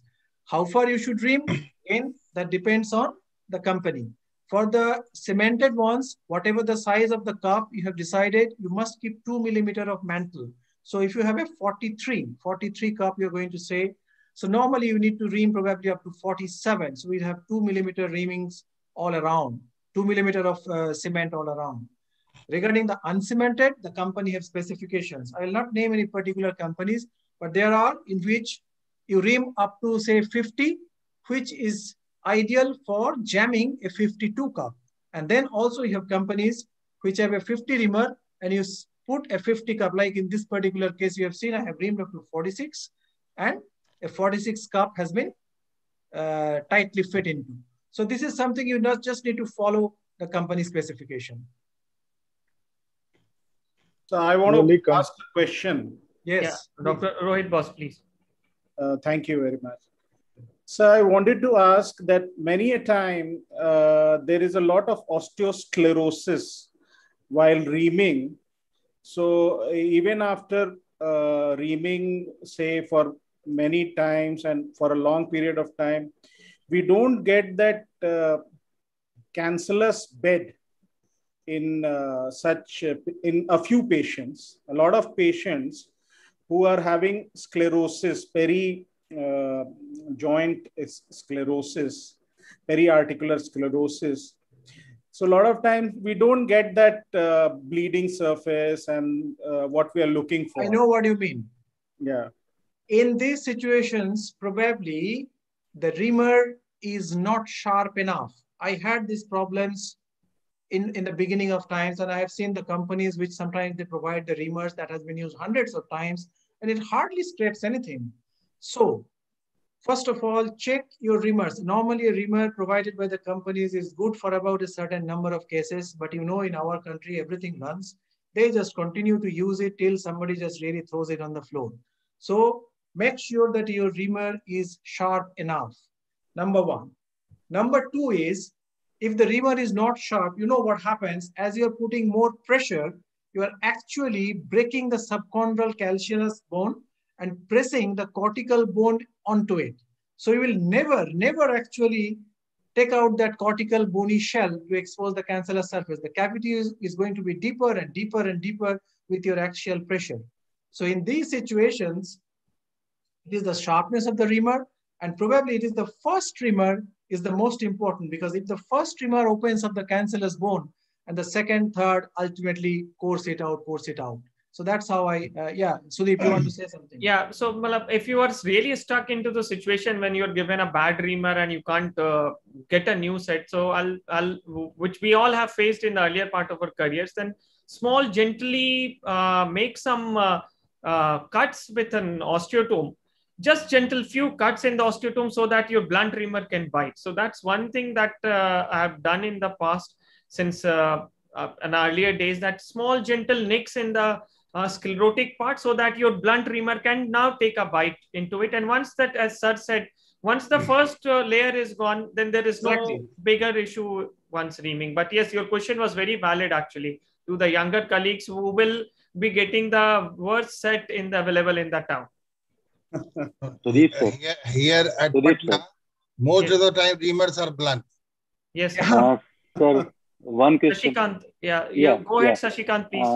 Regarding question asked by Rohit sir, it's well explained that many times, like post-tubercular cases where anti-tubercular treatment has been completed, or in cases of say avian, where we know that sclerosis is there. So even despite having good quality reamer, we are having problem of that bleeding surfaces. And in that cases, I suppose that coating of what we say cup matters, which helps in osteointegration. So it's, I think, well described that sclerosis is a known problem, and many times it happens that even despite having best of effort and best of instrument, we can have non-bleeding surfaces. Correct. And correct. in those cases, in those cases, that classical cup which we are using doesn't osteointegrate, and for those we have to opt for that coating where osteointegration. Yeah, so in these cases, you have to have two things: low threshold for cementing. So that is very important, that you need to have a low threshold to cement those cups. That is very important. That if you are not getting a good quality bleeding, then you need to check your blood pressure with your anesthetist as well. If your mean blood pressure is too low, then the patient will not ooze also. So that is another issue. So these things need to be checked, keep low. And then if you really want to go uncemented, you have planned well in advance, then you can go with a higher quality cup like Gription cup and a better surfaced cup rather than your routine grit blasted cup. So grit blasted cups will definitely not work if the bleeding is not good. So my take will be check with the sorry. Yes, Dipankar sir. Okay, sir. Okay, sir. Well, at the end of the day, whatever cup you have, whatever system of fixation you have, cemented, uncemented, grit blasted, etc., etc., the bottom line should be having a bleedy bony surface, bleedy cancellous bony surface. If that is achieved, cemented, uncemented, everything will work. So you must work hard to get this goal that I have to have a bleedy cancellous bony surface. Check your reamers, follow whatever techniques you have. I will say do not rely on the implant to provide you stability. You more rely on your own surgical techniques to have the stability. An implant will fail by any means. No coating, no blasting, no screw will give you optimal stabilization unless bony integration either with the cement or with the cup surface takes place. If any one of you have ever visited DeVos, the DeVos laboratory have a beautiful microscopic sections of acetabulums with cements as well as metallic things where they show how beautifully the bone grows in between the screw edges, in between the tantalum wires of the shell, and etc. They say that this is the stability factor, not your grit blasting or this and that. It is the mechanical interlock between the cup material and the bone. Ashwini, you have a question? Ashwini? No, sir. I would just like to share an X-ray and just have an opinion of Dipankar sir, since on that. Okay, if that is fine, can I share? Yeah, of course. Please go ahead.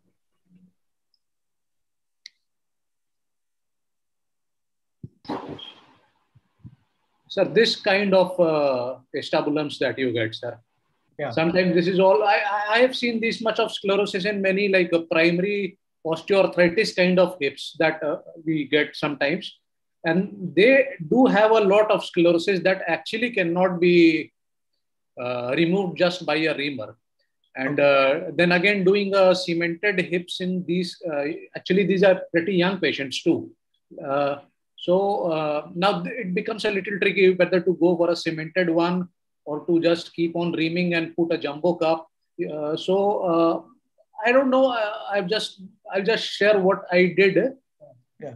Like a few times, if the bone is not, I'm not able to actually remove all the sclerotic bone, as Dr. Rohit Lal was just asked. So these cases usually need some kind of bone grafting also, as the hip center has moved up. So I just I ream as much what I feel is good enough. Then at least 50%, sometimes the anterior wall or the posterior wall, I get some kind of bleeding bone. Then we just put some holes in this sclerotic bone, like 10, 15 holes. Then we put a layer of bone graft, then reverse him, then put a cemented cup and just hope that it all osseointegrates. I don't know. Like, can we do that thing? Okay. This is the case where you need the importance of the pre-operative planning. I will take it this way. I will do a CT scan on this one. Okay. And with the CT scan, with the softwares nowadays, actually you can exclude the femur. You can take the femur out by 3D orientation, blah, blah, whatever they do.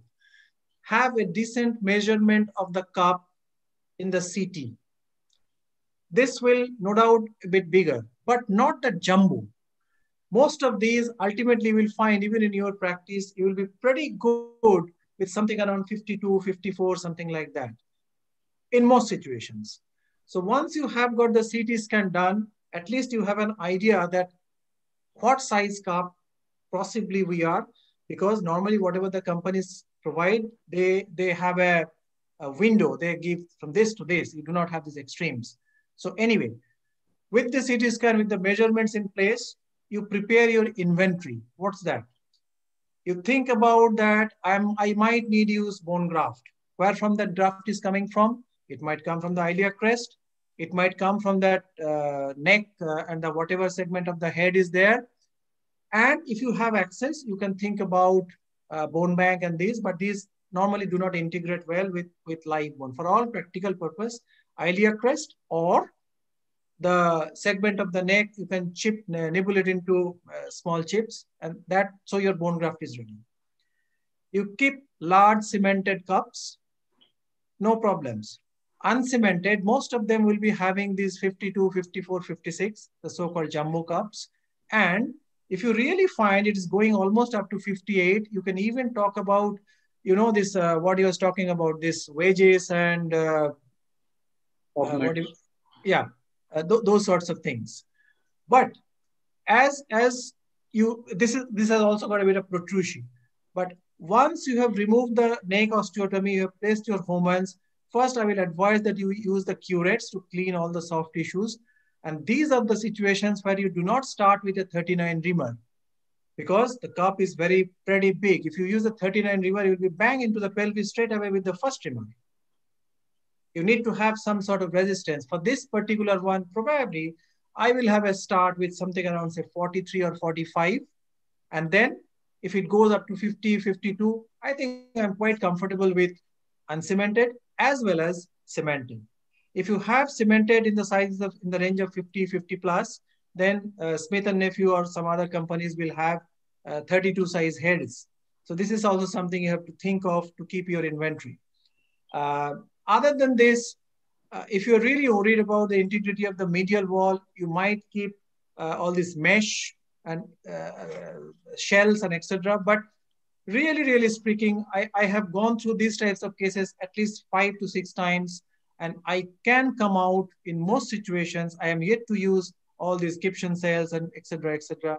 with a large head, something around 52, 54. That's it.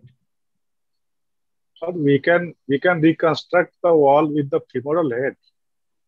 Yes, you can. That will be, So the center of the femoral head, that has to be parallel in comparison to the opposite side. So you will have more bone gaps superiorly. That can be made up with that large chunk of bone removed from the neck that can be sized fitted with screws, and then you can put a reamer. Yeah, and reference with the transverse ligament, acetabular ligament, the lower limit, and go on increasing the size of the reamer. Yeah. Till so we can use then normal cup, normal size cup, opposite side cup. Yes, same size as the opposite. Yeah. You need optimum stability at the end of the day. Yeah.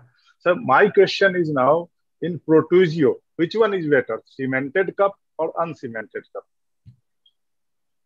Both are equally well. In the protrusio, you have to decide that what you have inside. Is it an intact piece of bone? Is it just a cortical shell? If that is there, it's a gift for you. Do not disturb it. Do not go for that small first reamer. That will breach that small shell of bone. That shell of bone can work wonderfully well. It's a contained bone defect. You pack it with bone graft or cement or whatever. Do everything to preserve that intact cortical shell inside. That is your make or break. So use relatively larger reamers so that only you can peripheral rimming.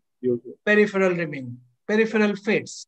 And then as you're using an uncemented, you have sufficient amount of bone, I believe, from the femoral head, and which you can put into, take a relatively smaller size reamer, turn it into the reverse direction, jam it, and then on top you can put an uncemented one. If you do a cemented, well. But in any arthroplasty cases, now where there is protrusio, which usually is there, so you don't have bone grafts there. Post-op, you mean already a hemiarthroplasty? Yeah. Bone graft. Well, these are the situations where you need to keep either bone graft from the iliac crest, or you can get bone from bone banks. We had situations like this, and we keep 2 or 3 bones from bone banks, keep it, and we use that in those situations. One question from my side, sir. In complete ankylosed hip, sometimes reaming, when you ream it, then you don't get the whole shell of the head of the femur. The outer shell you don't get in toto. So sometimes it is very difficult, like whether your reaming has been completed or not. So any tips of that reaming in a complete ankylosed hip? Yeah, I know. What you mean is that the femoral head is virtually merged. I mean, there is no plane to negotiate in between. Right. All right.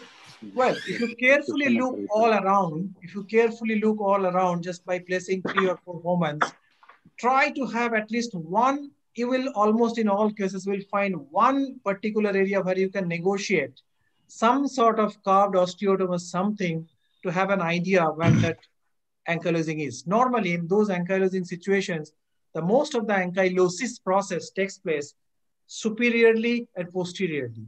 So if look for interiorly and inferiorly, you will almost inevitably find a plane where you can negotiate an osteotome. All right, that's one thing. So that's where you can use a curved osteotome, take that chunk of bone out, and then be very, very slow. If you want, you can use a smaller osteotome and take, or nibbler or something to take the bone pieces out. And then do the reaming under radiological guidance.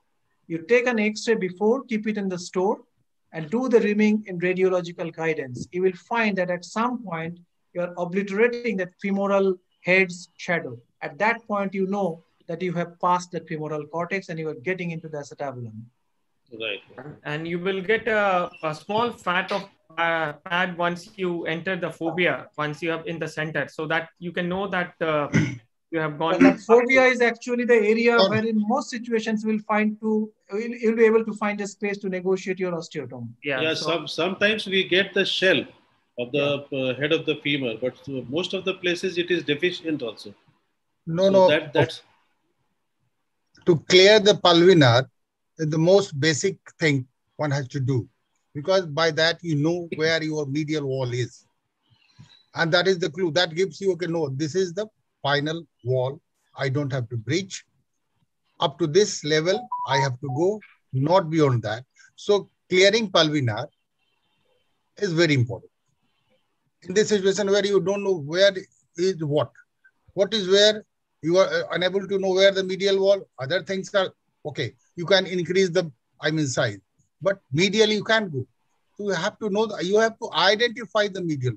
And in this situation, is closed medial wall is, this cotyloid fossa is full of fibrous tissue and etc. You have to clear it by the first reamer, which goes straight 90°, and then you scoop it out. And once you have got this, you are there. And that is in most situations, it will not be completely clueless. In most situations, there will be something left for you. Yes, sir. Yes, sir. I do agree. So that's what my question is: should we use the osteotome or the curette? Yes, a carved osteotome, a gentle, fine carved osteotome. Go slow. The advantage of the osteotome is it's entirely under your control. It takes the shape, and also, of course, you can take a curette. Be slow, be slow. Take bit by bit. You do not need to take a large chunk at one shot. Okay, it will take another 10 minutes, but take it small pieces. No problem. Nobody is going to blame you for that. But you can curate it out. You can osteotomize it out. Do it slowly. Do not breach the cortex medially. That will just jeopardize your strength of fixation. Actually, don't try to lever it out a big chunk, because most of the times these bones are osteoporosed also. They are fused, ankylosing spondylitis. The bone is, weak, osteoporosed. And I will also say one thing, like if you have the shell like this and your osteotome is going this way, do not lever it like this. You will break up this edge. So you rather, once you have negotiated the osteotome, you just do it this way.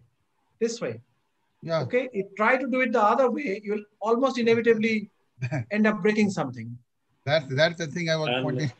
And if the situation lies that if the part of the head remains there and all the surfaces are bleeding, can we stop there and fix it up? No. Not really. If the part of the head remains, what do you mean?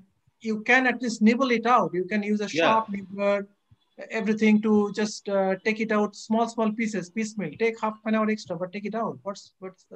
There is no way that can stay. You can beat it at any way. Yeah. Even if the head and the acetabulum are totally fused means bony ankylosis complete. Even then, you have to find the proper place of acetabulum, where the acetabulum lies. Otherwise, the end result, long-term results will be poorer. I was lucky. I had the opportunity only once in my life to watch a surgery of converting a hip arthrodesis into a total hip replacement. That was again during my training in the UK. And it was Professor John Robinson from Exeter. Beautiful surgery, I must say. So there was a continuous trabecula from the iliac wing right up to the trochanter, all right? So he has cut the neck flush, cleared the neck at the back, the capsules and everything were all stuck. So anyway, at the end of the day, I am looking at a acetabulum shaped structure with solid bone. Yeah. There is no, like acetabulum, you see a socket, isn't it? So there is a solid bone. So what he did, so he took again the smallest reamer. So acetabulum is being created. So first a little hole, then another one, then another one. But surprisingly, when it went right up to the end, we found that at the last bit, I will say of the total surface area, some 20-30% of the surface area's femoral cortical surface is still there. That means the ankylosis has taken place. If you consider the total surface area, that 30% is still joined. Yes, so that was wonderful to see. Yes. Sir? Yes. I'd like to share my experience, sir. So when I was there in AIMS with Malhotra, sir, he was doing ankylosis, sir. But actually, one study was going on in which where complete ankylosis in case of ankylosing spondylitis was there. He used to say two things are very important. Number one, you should use image intensifier whenever in doubt. Yes, of course. To locate. That is point number one. And point number two, first identify pulvinar inferiorly, where whatever ankylosis is there, at inferior part, there must be pulvinar. So you have to locate it, just identify it, and then start reaming. One question which Rajiv Anand sir asked, when we found adequate, say, acetabular shape, but still some bone is remaining there. So he used to say ki superiorly and posteriorly, sometimes or most of the time, in case of ankylosing spondylitis, there is complete bone. Yeah. Even cartilage gets ankylosed. So if you are getting adequate bone and you have bleeding also. Bleeding is there, and radiologically, you know that bone is totally ankylosed. Then, so particularly superiorly and posteriorly, and inferiorly, you have reached at the pulvinar, and medial wall is intact. Then there you can go for it. Yeah, that's what some of the literature has mentioned that, and I have come across one case. That's why I have asked it. So in that case, you can go ahead. Basically, you have to clear the cotyloid, clear the pulvinar, reach the medial wall. That way, you are restoring the normal center of the, hip, or nearer to it. And that is very important. So you cannot leave it go. You have got the whole cancellous surface. They are fused also. So better apply. So what will happen? Your hip center is lateralized. And that is, if that is not acceptable, if I can do it, you should do, I will restore the, center of the normal hip. As much nearer to it as possible. Look, these types of cases, I will say that as we can see from our discussion, what makes or breaks is pre-operative planning. These are the cases you just need to sit with the cool of your mind, think what I'm going to do, write the steps sometimes, like the AO said, that what I'm going to do first, second, third, what are the inventories required, keep it writing, and then maybe you just hand it over to your nursing colleagues and everybody in the day earlier so that they also read, they know what to expect to your assistance. Pre-operative planning in these difficult cases is the most important thing. You need to have steps to do. You need to have adequate equipment, logistic, infrastructure, C-arm, bone graft, wages, whatever you can say, because we work in a place not like endo clinic. They have everything on the shelf. Okay, ye le aao, wo le aao, sab aa jayega. We do not have a second size cup sometimes. If you practice, say, I work in Durgapur, it's about, say, 200 kilometers from Calcutta. They bring only one size. So there is no backup for if things fall apart. Of course, now we have a little bit of more infrastructure. So planning. Ankylosing means iatrogenic injuries during the surgery. That iatrogenic injury can involve the acetabulum. That might jeopardize your fixation. That iatrogenic injury might cause problems to the femoral shaft. You might end up breaking it by some means. Everybody has done it. So you need to keep these rare situations in your mind. Long stem, that plates, etc., for ankylosing cases or difficult cases. So that's why I say pre-operative planning is the most important in these difficult cases. So regarding case which Aswini had showed, we found that initially, inferiorly, osteophytes is so much so that we may actually get confused that this is the floor. And so you said ki in these kind of cases, we can start reaming with 43. So initially, I have found that when we are starting with larger reamers, sometimes we end up reaming higher with high hip center. So isn't it okay to start with 39, go up to the floor inferiorly, and then gradually start with the large size reamer?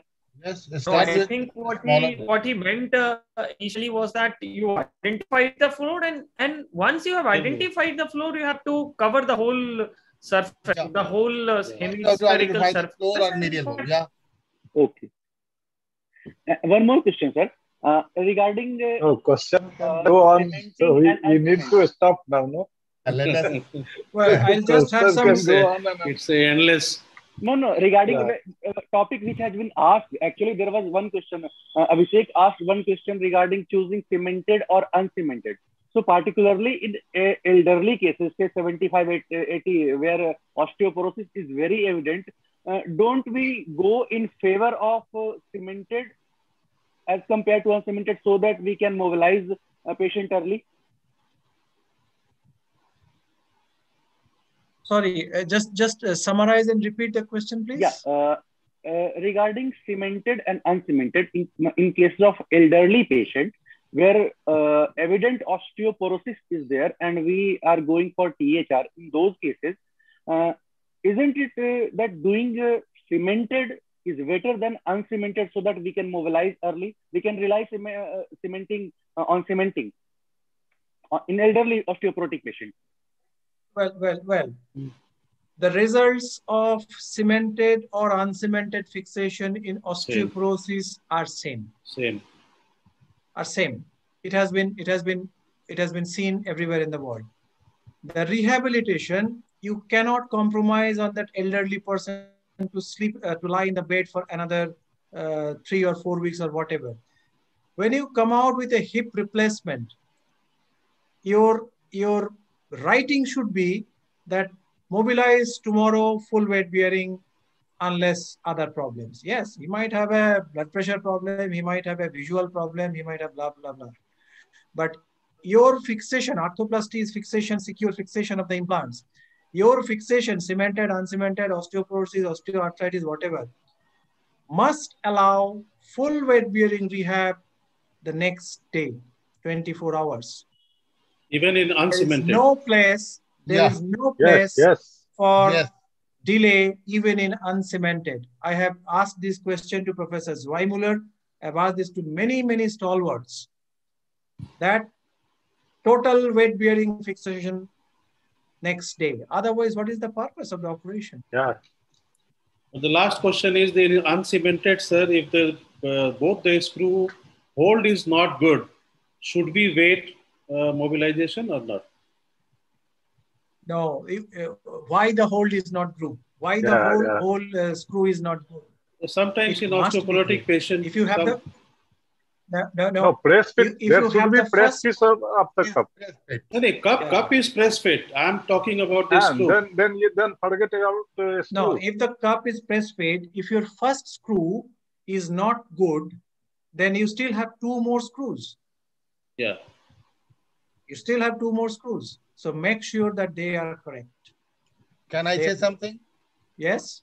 Yeah. What I do, because most of the Indian patient bone quality is not so good. Yeah. The thickness is not also very good. So what Dr. Rajiv has told, it sometimes happens. So for that, what I do on right side, the 12 o'clock hole, I just simply rotate, bring it to 1 o'clock. While on the left side, I rotate it and we can bring it on the 11 o'clock. And then most of the time, my screws are longer in length, and the purchase is very good. And the 12 o'clock, which is now 11 or 1, I usually 35, 40 maximum I can get. I take the help of sometimes if I am in doubt, CR, whether I am going heavier this way or that way or not. And then I try to put a longer screw. Larger screw. And most of the time, I am able to get good purchase of the screws. I think, sir, we have surpassed the time limit of our webinar. So I think if we have any quick questions. That's the last slide from my side. Yes, sir. Please go ahead. So I will say, can you see it now? Yeah. Yes, we can. So this is for the junior colleagues sitting in every part of the country, that when you talk about hip replacement, you must be having a correct selection of the patient for the surgery. The patient selection indication must be evidence-based. You stick to the standard operating practice principles. Do not try to be innovative engineers at the very beginning. Do not try to hit a sixer in the very first ball. I know the T20 is the popular form today, but still the best batsmen are those who have played the test cricket well. So learn the principles and apply it. Both cemented and uncemented have excellent outcomes. Don't be carried over by the company, by this and that.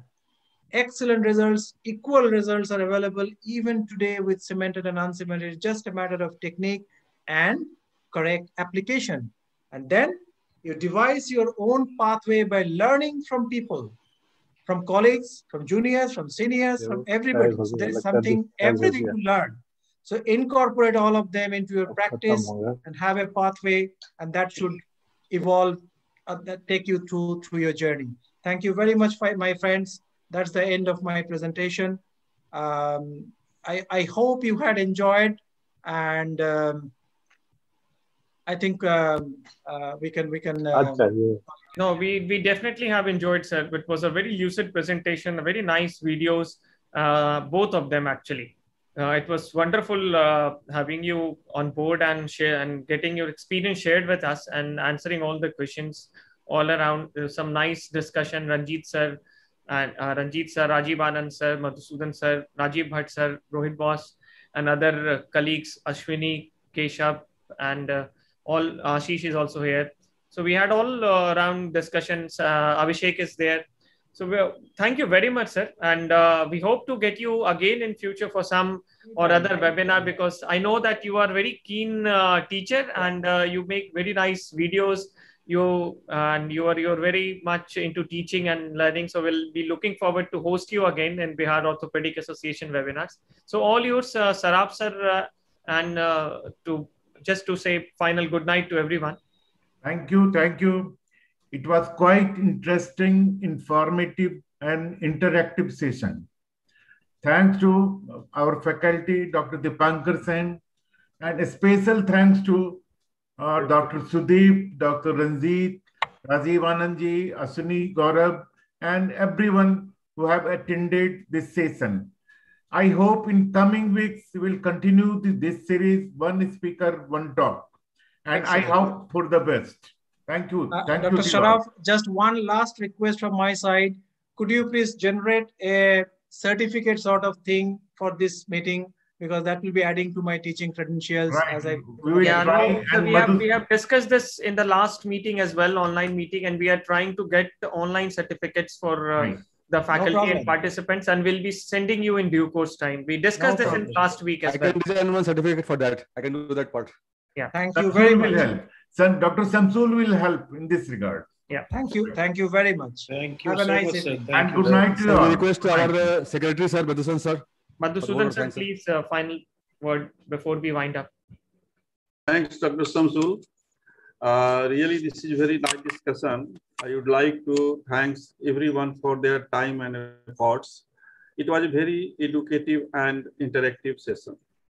I give a special thanks to Dr. Dipankar sir, who demonstrate us very nicely and everything, very basic things like the position of the patient, how to use the gloves. Everybody know, but he demonstrate how to use the gloves, how to use the cautery, how to dissect, neck excision, tabular visualization, and how reaming, how to make the cement and inject, everything, the basic things. These are the very basic things, and every surgeon need to know. We hope it was very beneficial for all the blooming doctors in our association and all over the country. Lastly, I give thanks to our respected president, Dr. Saraf sir, who has chosen this topic. Thank you, sir, and thanks to all of you for this nice discussion. Good night. Thank you. Good night, everybody. Thank you, sir. Thank you. Bye, everybody. Good night. Good night, sir. Thanks a lot, sir. Thanks from IOTV, Arthro TV, sir. Thanks for being here. Thank you for a wonderful hosting, as always. Behind the scene, man. Thank you very much. Wonderful, Samsul. I think Samsul is busy from morning till night. Yes, sir. Yes, Samsul. Huh? That's wonderful, amazing. Yeah. Hats off to you. Thank you, sir. Chaliye. Thank you, sir. Ranjit sir. Saraf sir, good night. Abhishek, good night. Ashwini. Request all to join tomorrow for Bihar Square Society meeting tomorrow evening 7 p.m. But certificate is one thing. Good night, sir. Good night. Is one thing, Madhusudan sir and Saraf sir, that we